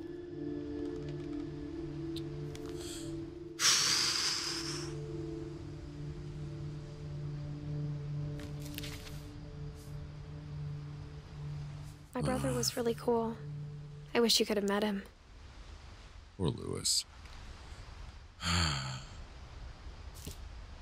It's so... I mean, I have a lot to say, because... A lot to say, and yet I almost feel like there's little to say that I haven't already said elsewhere and many times before, but it's just... As someone who struggles with mental health, who has friends who've passed away from suicide... It's a frustrating thing. On one token, I fully understand the weight of things being so heavy sometimes that it is often, I think, it is a very brave choice to remain because life can be so hard. But at the same time, too, I also truly do feel a sense of hope for myself and everyone I know that I think often we can underestimate the power of what small changes we make can have when we're that desperate and that dire that and it might sound silly, but it's just from my own experience, like even it's things like you can feel the weight of everything pushing down on you that makes you feel suicidal, makes you feel like there's just like no way out because it feels like a mountain. Sometimes you look and go, how can I solve all 500 problems I have in my life right now that are too fucking much? We start to realize that it's not about solving 500 problems. That's not the goal. The goal is just to go, okay, if I can just solve one of these things a piece at a time, that at least pushes my brain slightly in the right direction, you know? And it can be as little as like, I realize how off kilter my mental health can be. Even with things like I've started trying to take naps recently, which is a silly thing that I used to beat myself up for because I literally was like, this isn't productive. This isn't, do you really need a nap? You're a fucking adult, you know? And that may sound silly to other people who would be like, no, that sounds reasonable. Why would you beat yourself up over that?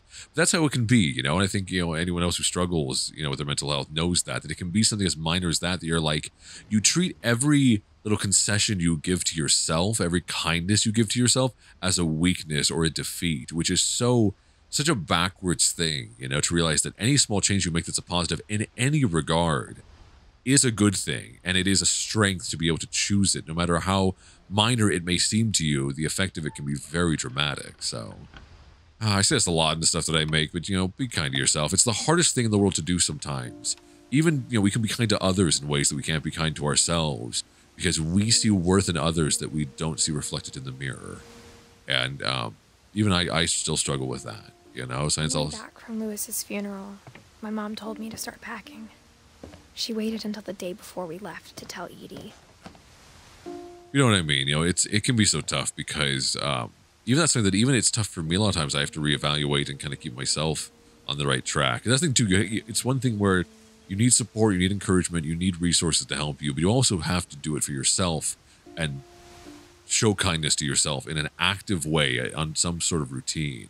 To say that, to just literally, and I mean, as silly as it may seem, to literally say, I love myself, I care for myself.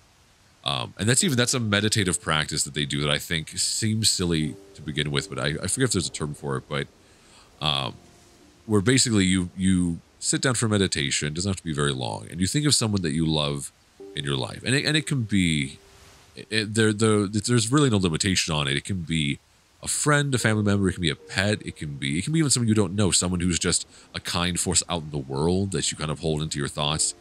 For a moment, and you just sort of wish kindness on them. You say, I wish you peace, I wish you health, I wish you wellness, and you just kind of send that kind of, and again, and not in a spiritual way, but just in an internal, like, you're bringing that energy into your brain and into your heart a little bit.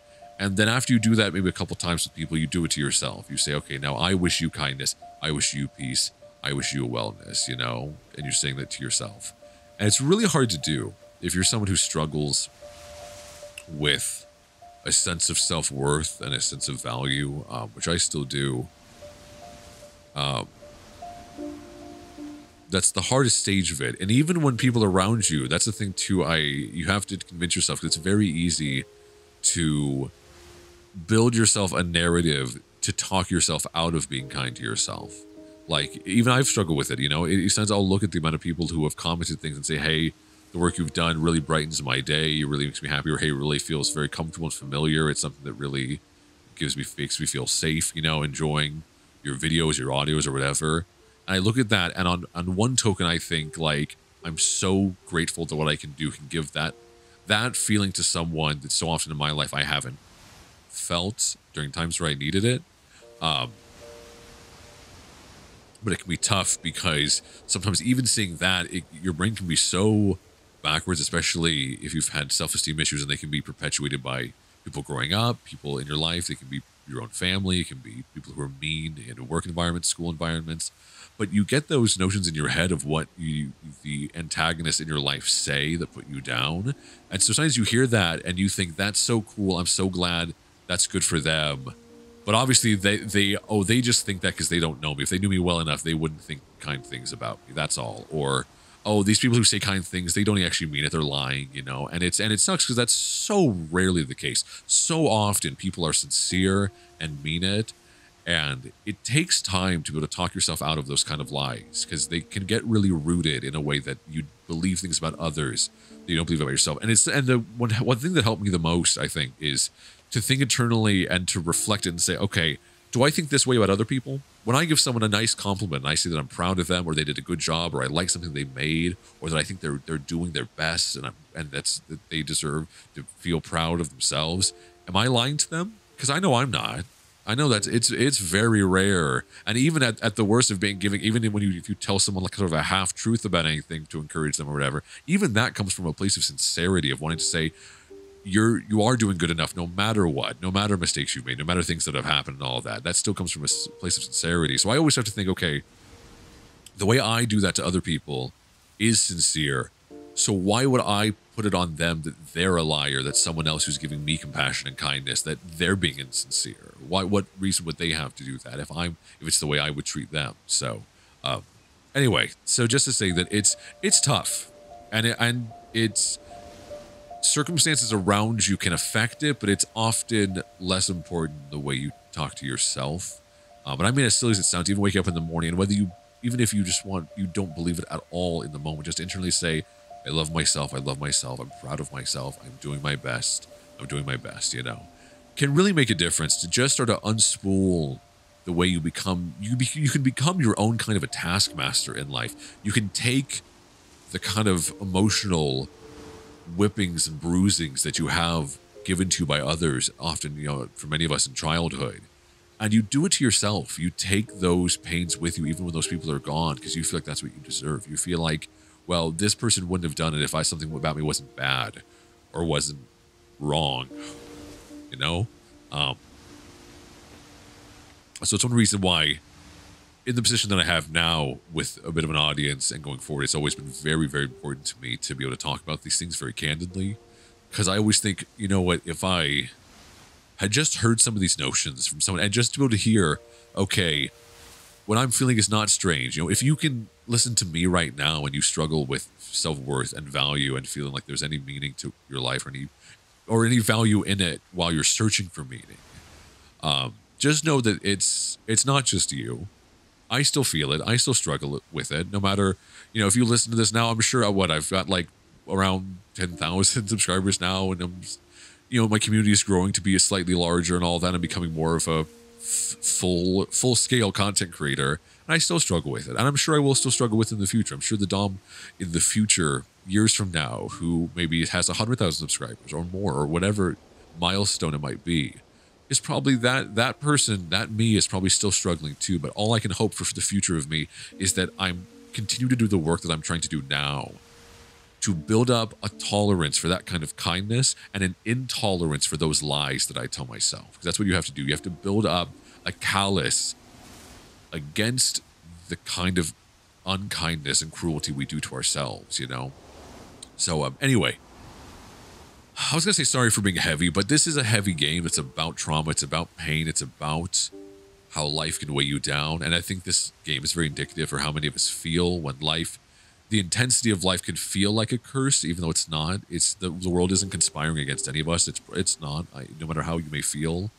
But once again, our brains are very good at, we want structure. We want a narrative to be a reason, because it's easier to believe that, to be able to say, okay, all these bad things have happened to me, all these challenging things or difficulties came into my life because I had no choice, because it was like some cosmic curse or whatever. Our brain, that's easier for us to process than the difficulty of saying, this just happened and there was no meaning behind it. There was no purpose. No one was against me.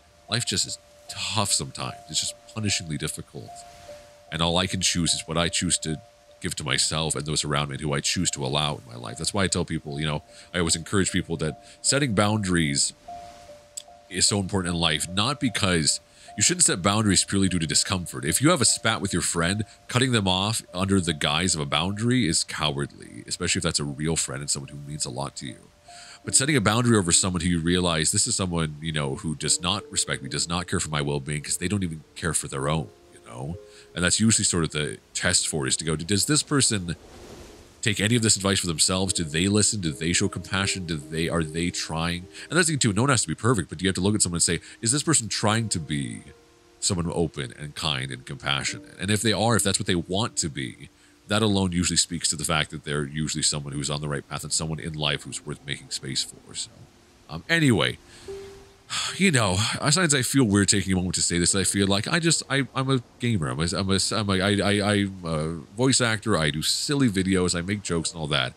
But anytime this stuff comes up, I always just think to myself, I think if there's one person listening who on a day that otherwise might have been too much for them to bear can hear a silly YouTuber, content creator like me, just talk about this stuff for a little bit and feel a little bit more seen and a little more heard and a little more understood, and feel a little more welcomed, that it's okay if you're hurting, it's okay if you're in a tough place, and that it doesn't mean you're weak. It doesn't mean you've done something too wrong. It doesn't mean you deserve it either. I think that's the most important thing. It's just because you're hurting, it's not what you deserve. Even if it is the reality, even if you are hurting, if you are self-inflicting, even on an emotional level, you know, harm upon yourself, you know, you deserve better than that. You know, and you are capable of being kinder to yourself, and you deserve the benefits of that. You deserve to be able to look forward to a future you that gets to reap all the benefits of your own compassion, your growth, and all this stuff that's really hard, especially because I know a lot of my audience, I know a lot of you are pretty young. I'm not that old. I'm 28 at the time of making this video, but and many of you are just a little bit younger. I know a lot of my audience is early 20s, but that's one of the toughest points in life, because let's be real, you haven't been an adult for long. Let's be real. If you've been on your own, and some of you, again, have not even made the step to be fully on your own yet. And I understand that, because life's so fucking difficult. So I look at that and go, you need to be extra kind to yourself for the next 10 years at least. And beyond that, but specifically these years, because they're really difficult. And you're trying to find your way in a world that moves very fast and can be very unkind. So surrounding yourself and your life with things that inspire you and give you just joy and happiness and all that, because that's more important than something having quote-unquote meaning or significance, is does it just bring out any sort of spark in you and help you? Does it feel easier to push away those lies when you're around the right kind of people, when you're consuming the right kind of art, when you're engaging with the right kind of things, regardless of whether or not they're important or whether they make money or whatever that may be, you know? So anyway, that's my long spiel. We'll keep going here. But on the tone of that, especially that this game does deal with not only death, but suicide. And it can be so easy to get so lost in a fantasy world saying, man, if I only had this, and then by contrast, looking at your own life and to realize your life doesn't have to have all those things. And what's the deception is, if you had all of those things that you fantasize about, there's a good chance you would still be carrying this weight with you if you don't deal with it now, versus is, again, this is not to say, I think a lot of people being like, money doesn't buy happiness. Money does not inherently buy happiness, but money and wealth and security, it buys a foundation with which you have less to worry about, less to weigh you down. So it does make a huge difference. But that said, if you don't do the work now to give yourself some kindness and work out these self-sabotaging behaviors, you will find when that monetary or social kind of foundation security appears, you'll still have the weight with you. And I see it. I know people who are middle-aged, who I know in my life who are, you know, friends of family members, whatever, who still carry weight like that with them, even into their middle age, even into their older years. And they wonder why they still have trouble communicating, why they still have trouble finding happiness, why they still feel volatile towards themselves. And that's why. So it doesn't go away, and it doesn't happen without some deliberate effort, but it can be done. And it's not that hard. It just takes time. It's a consistency thing. Just like exercising a physical muscle, it's exercising a mental and emotional muscle to build kindness in and strengthen it, so that way that becomes so much more of a force in your brain and in your life to be able to quell and push back the negative thoughts and realize, no, these are the things that are untrue. These are the lies, are the things that say that I'm not worthy of a decent, happy, connected, you know, creative life. So anyway, all right, let's keep going here. That just was, I don't know. It was on my heart to bring that up. Like I said, if that helps even one person at a time where they need it, or a time where someone... I'm not sure if she wanted to make it easier or harder. You know, a time where someone might come back to that, this little bit of me saying this, because maybe it's what you need to hear when no one else is readily available to say it, then I'll be glad that I've said it, and it will have been worth the time. All right, anyway.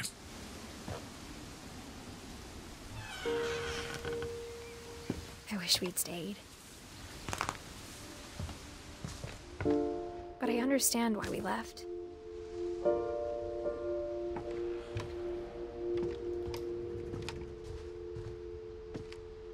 My mom ended up leaving everything behind.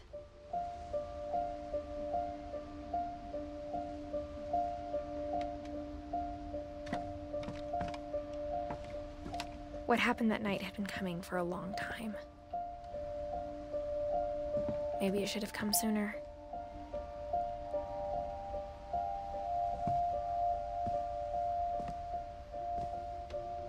But it had to end one way or another. All that's left now is to tell you about that last night.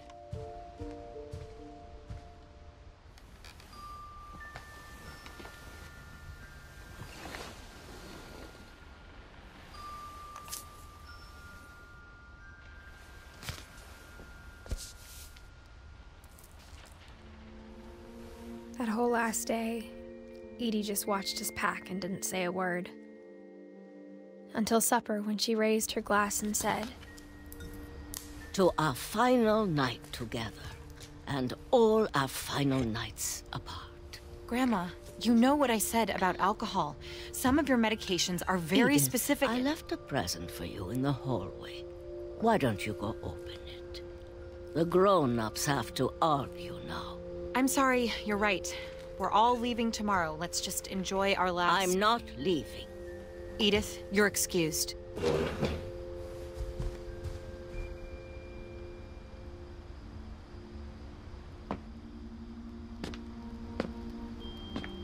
The power had been shut off that morning, but Edie always had plenty of candles. When my mom sealed the library, I don't think she knew about the other entrance. Or that Edie had a key to it.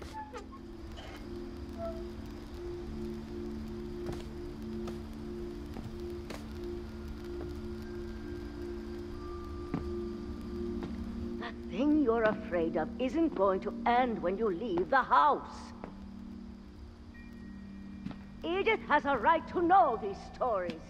My children are dead because of your stories. I think it's best if Edith and I leave tonight.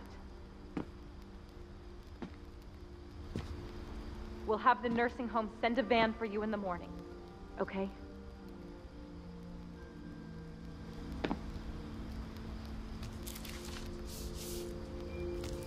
Dear Edith, there's so many stories I wish I could tell you, but there's only time for one. This is about what happened on the night you were born.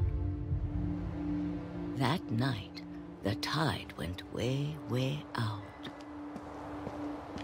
It was the first and last time I ever saw the old house aground. There'd been an earthquake out in the middle of the ocean. They called it the lowest tide in 1,000 years. God, it smelled awful. You know, I've seen that house every day of my life.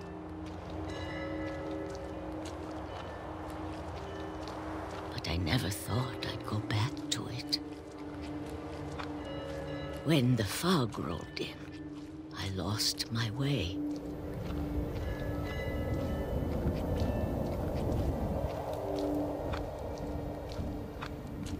I got turned around.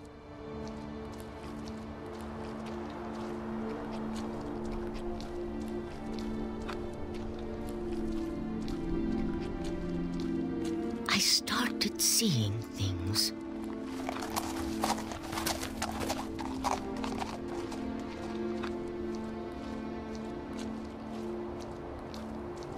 Things I'd forgotten had ever existed.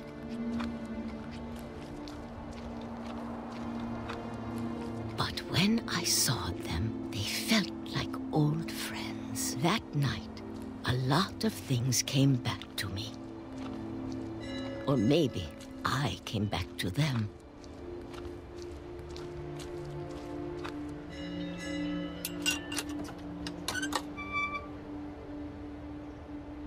Things I can't explain, but that I need you to try and... Edith, what are you doing in here?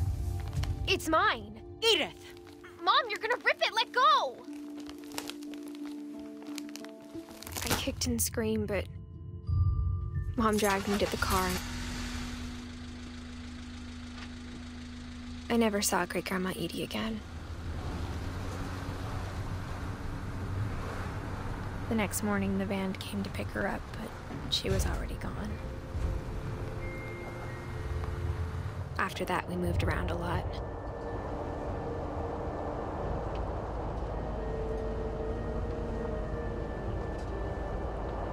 We both tried to make the best of it.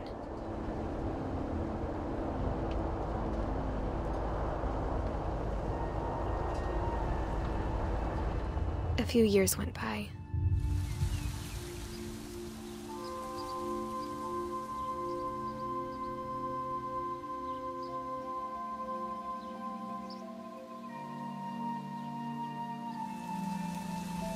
My mom didn't like to talk about it.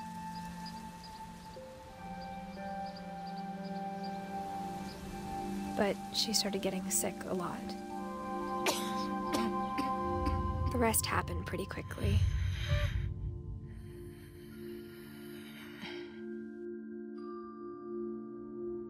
She got better for a while, and then she didn't. And then I was alone. The last Finch left alive.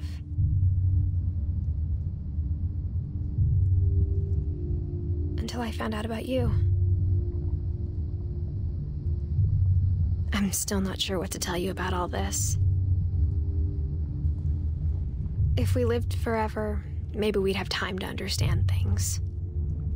But as it is, I think the best we can do is try to open our eyes. And appreciate how strange and brief all of this is.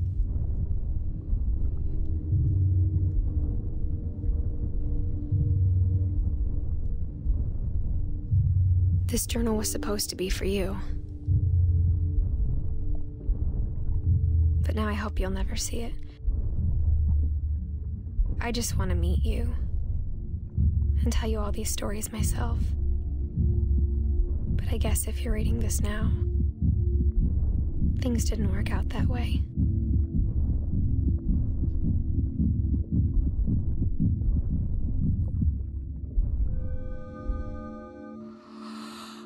This is where your story begins. I'm sorry I won't be there to see it. It's a lot to ask, but I don't want you to be sad that I'm gone. I want you to be amazed that any of us ever had a chance to be here at all. Good luck. Oh, I forgot about that. I forgot we're not Edith.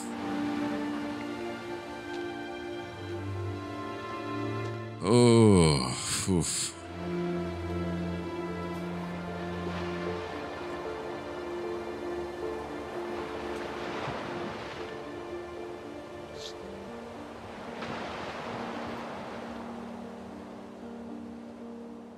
Oh.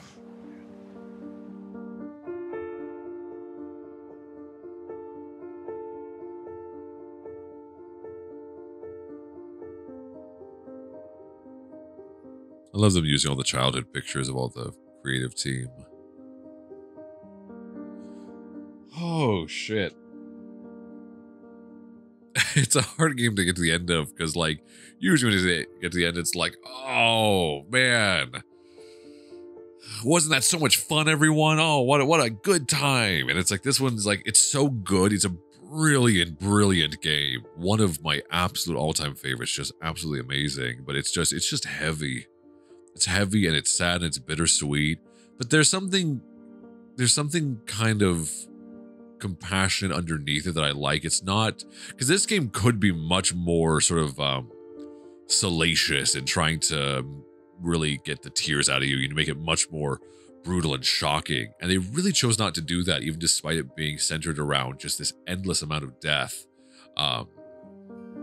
Oh yeah, there's the flying ship from Unfinished One. I had no idea these were such a double feature of these two. So that's a good one too. If you want two amazing small games, then these two are just absolutely brilliant. Unfinished Swan, a little bit more of a delicate fairy tale, and this one a little bit more heavy, obviously. So, but man, it's just so brilliant. It's just this is one reason why I'm like, I want more shorter emotional games. I think it gets exhausting when so many games are competing in scale, where they're all trying to be like, oh, well, like our game was 150 hours long. And it's like, okay, that's good for some games. Again, I'm playing like Baldur's Gate 3 and that game's fucking brilliant, but that's also daunting as a gamer when life is a lot, and it's like the dedication of time that I don't have like I did when I was a kid.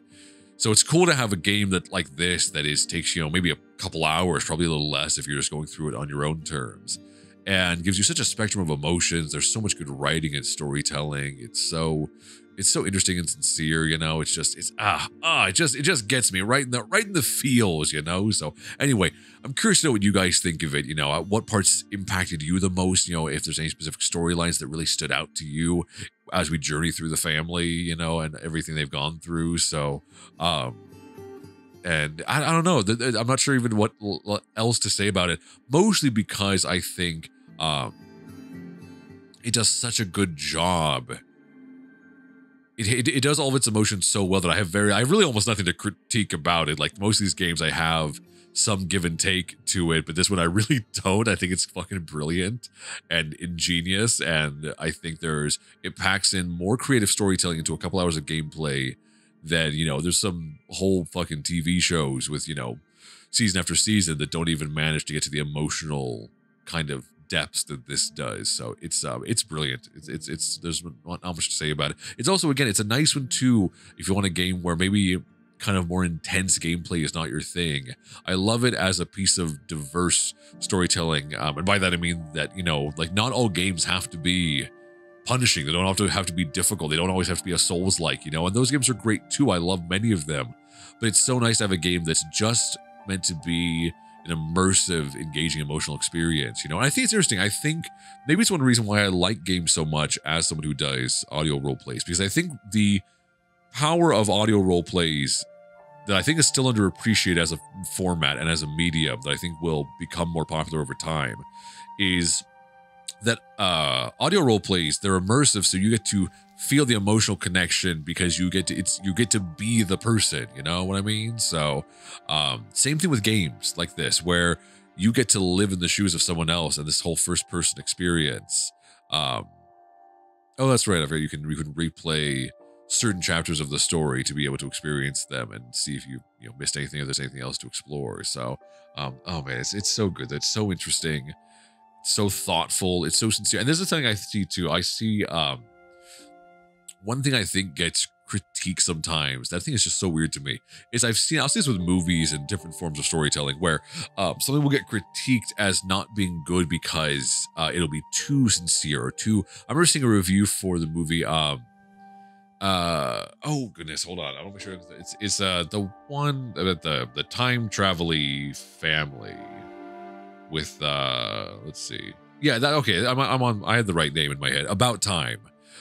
which of course is the one with Donald Gleason and Bill Nye and a bunch of great cast members, about a family where the men in the family have the ability to go back in time with certain limitations. But that's one that it's very very emotionally sincere. It's very, and I remember seeing some reviews that were like, it's a little bit saccharine, you know, it's a little bit overly sweet. And I'm like, overly sentimental. And I'm like, yeah, God forbid, you know, and there's difference between fake sincerity and not, you know what I mean? So like, I think that's one thing where it's nice to have a game like this that is not trying to puncture it with jokes. It's not trying to be something that it's not. It's trying to be something very sincerely, just open-hearted about the message that it has, you know, about a series of difficult subjects that it deals with. So anyway, I love it. I adore it. Please play it for yourself, you know, play their other games. I love, you know, I think this studio does amazing work. And because it's Giant Sparrow is the team that put this together. And I think they are making such interesting things. I haven't checked what they're making lately. I'll have to keep an eye out, because I definitely they're one studio that I want to play everything that they make, because they just seem so innovative in the way they tell a story and find such unusual kind of ways. Kind of like I talk about Remedy as a studio who made Alan Wake and Control. And I love a studio that just is pushing the boundaries, you know, and is trying to find different ways to present stories. I think it's very exciting. And it's a very exciting time to be around and to be alive and to be enjoying stories being told in more diverse ways than ever before in human history. You know, that's what we're living through right now. So anyway, I hope you like that, guys, or at least enjoyed it as much as you can. And got to experience it for yourself. And hopefully, you know what, hopefully you did shed some tears. Hopefully you did have some strong feelings. So that's good for us, you know. Too often we bottle stuff up, and that's very unhealthy for all of us. So I hope this was a good emotional journey. I hope you enjoyed it. Let me know what you guys think. I'm always curious to see your reaction, especially on a more serious title like this one. And I'm going to try to find more of these smaller games to sprinkle in every now and then, and maybe some ones like this where I can do a full game all in one sitting, because this was really fun. It was really nice getting to do something all the way through and not have to split it up too much for you guys. So hopefully you guys enjoyed that too, to be able to just have the experience that I had start to finish completely unbroken. So and you know, we'll see what's next. I'll let you know next time I find a really sad, depressing game that I need you to come with me so I can cry about it and talk while I'm doing it. So anyway, thank you all so much for watching and listening. My name is Dominic, and I will see you next time. Bye.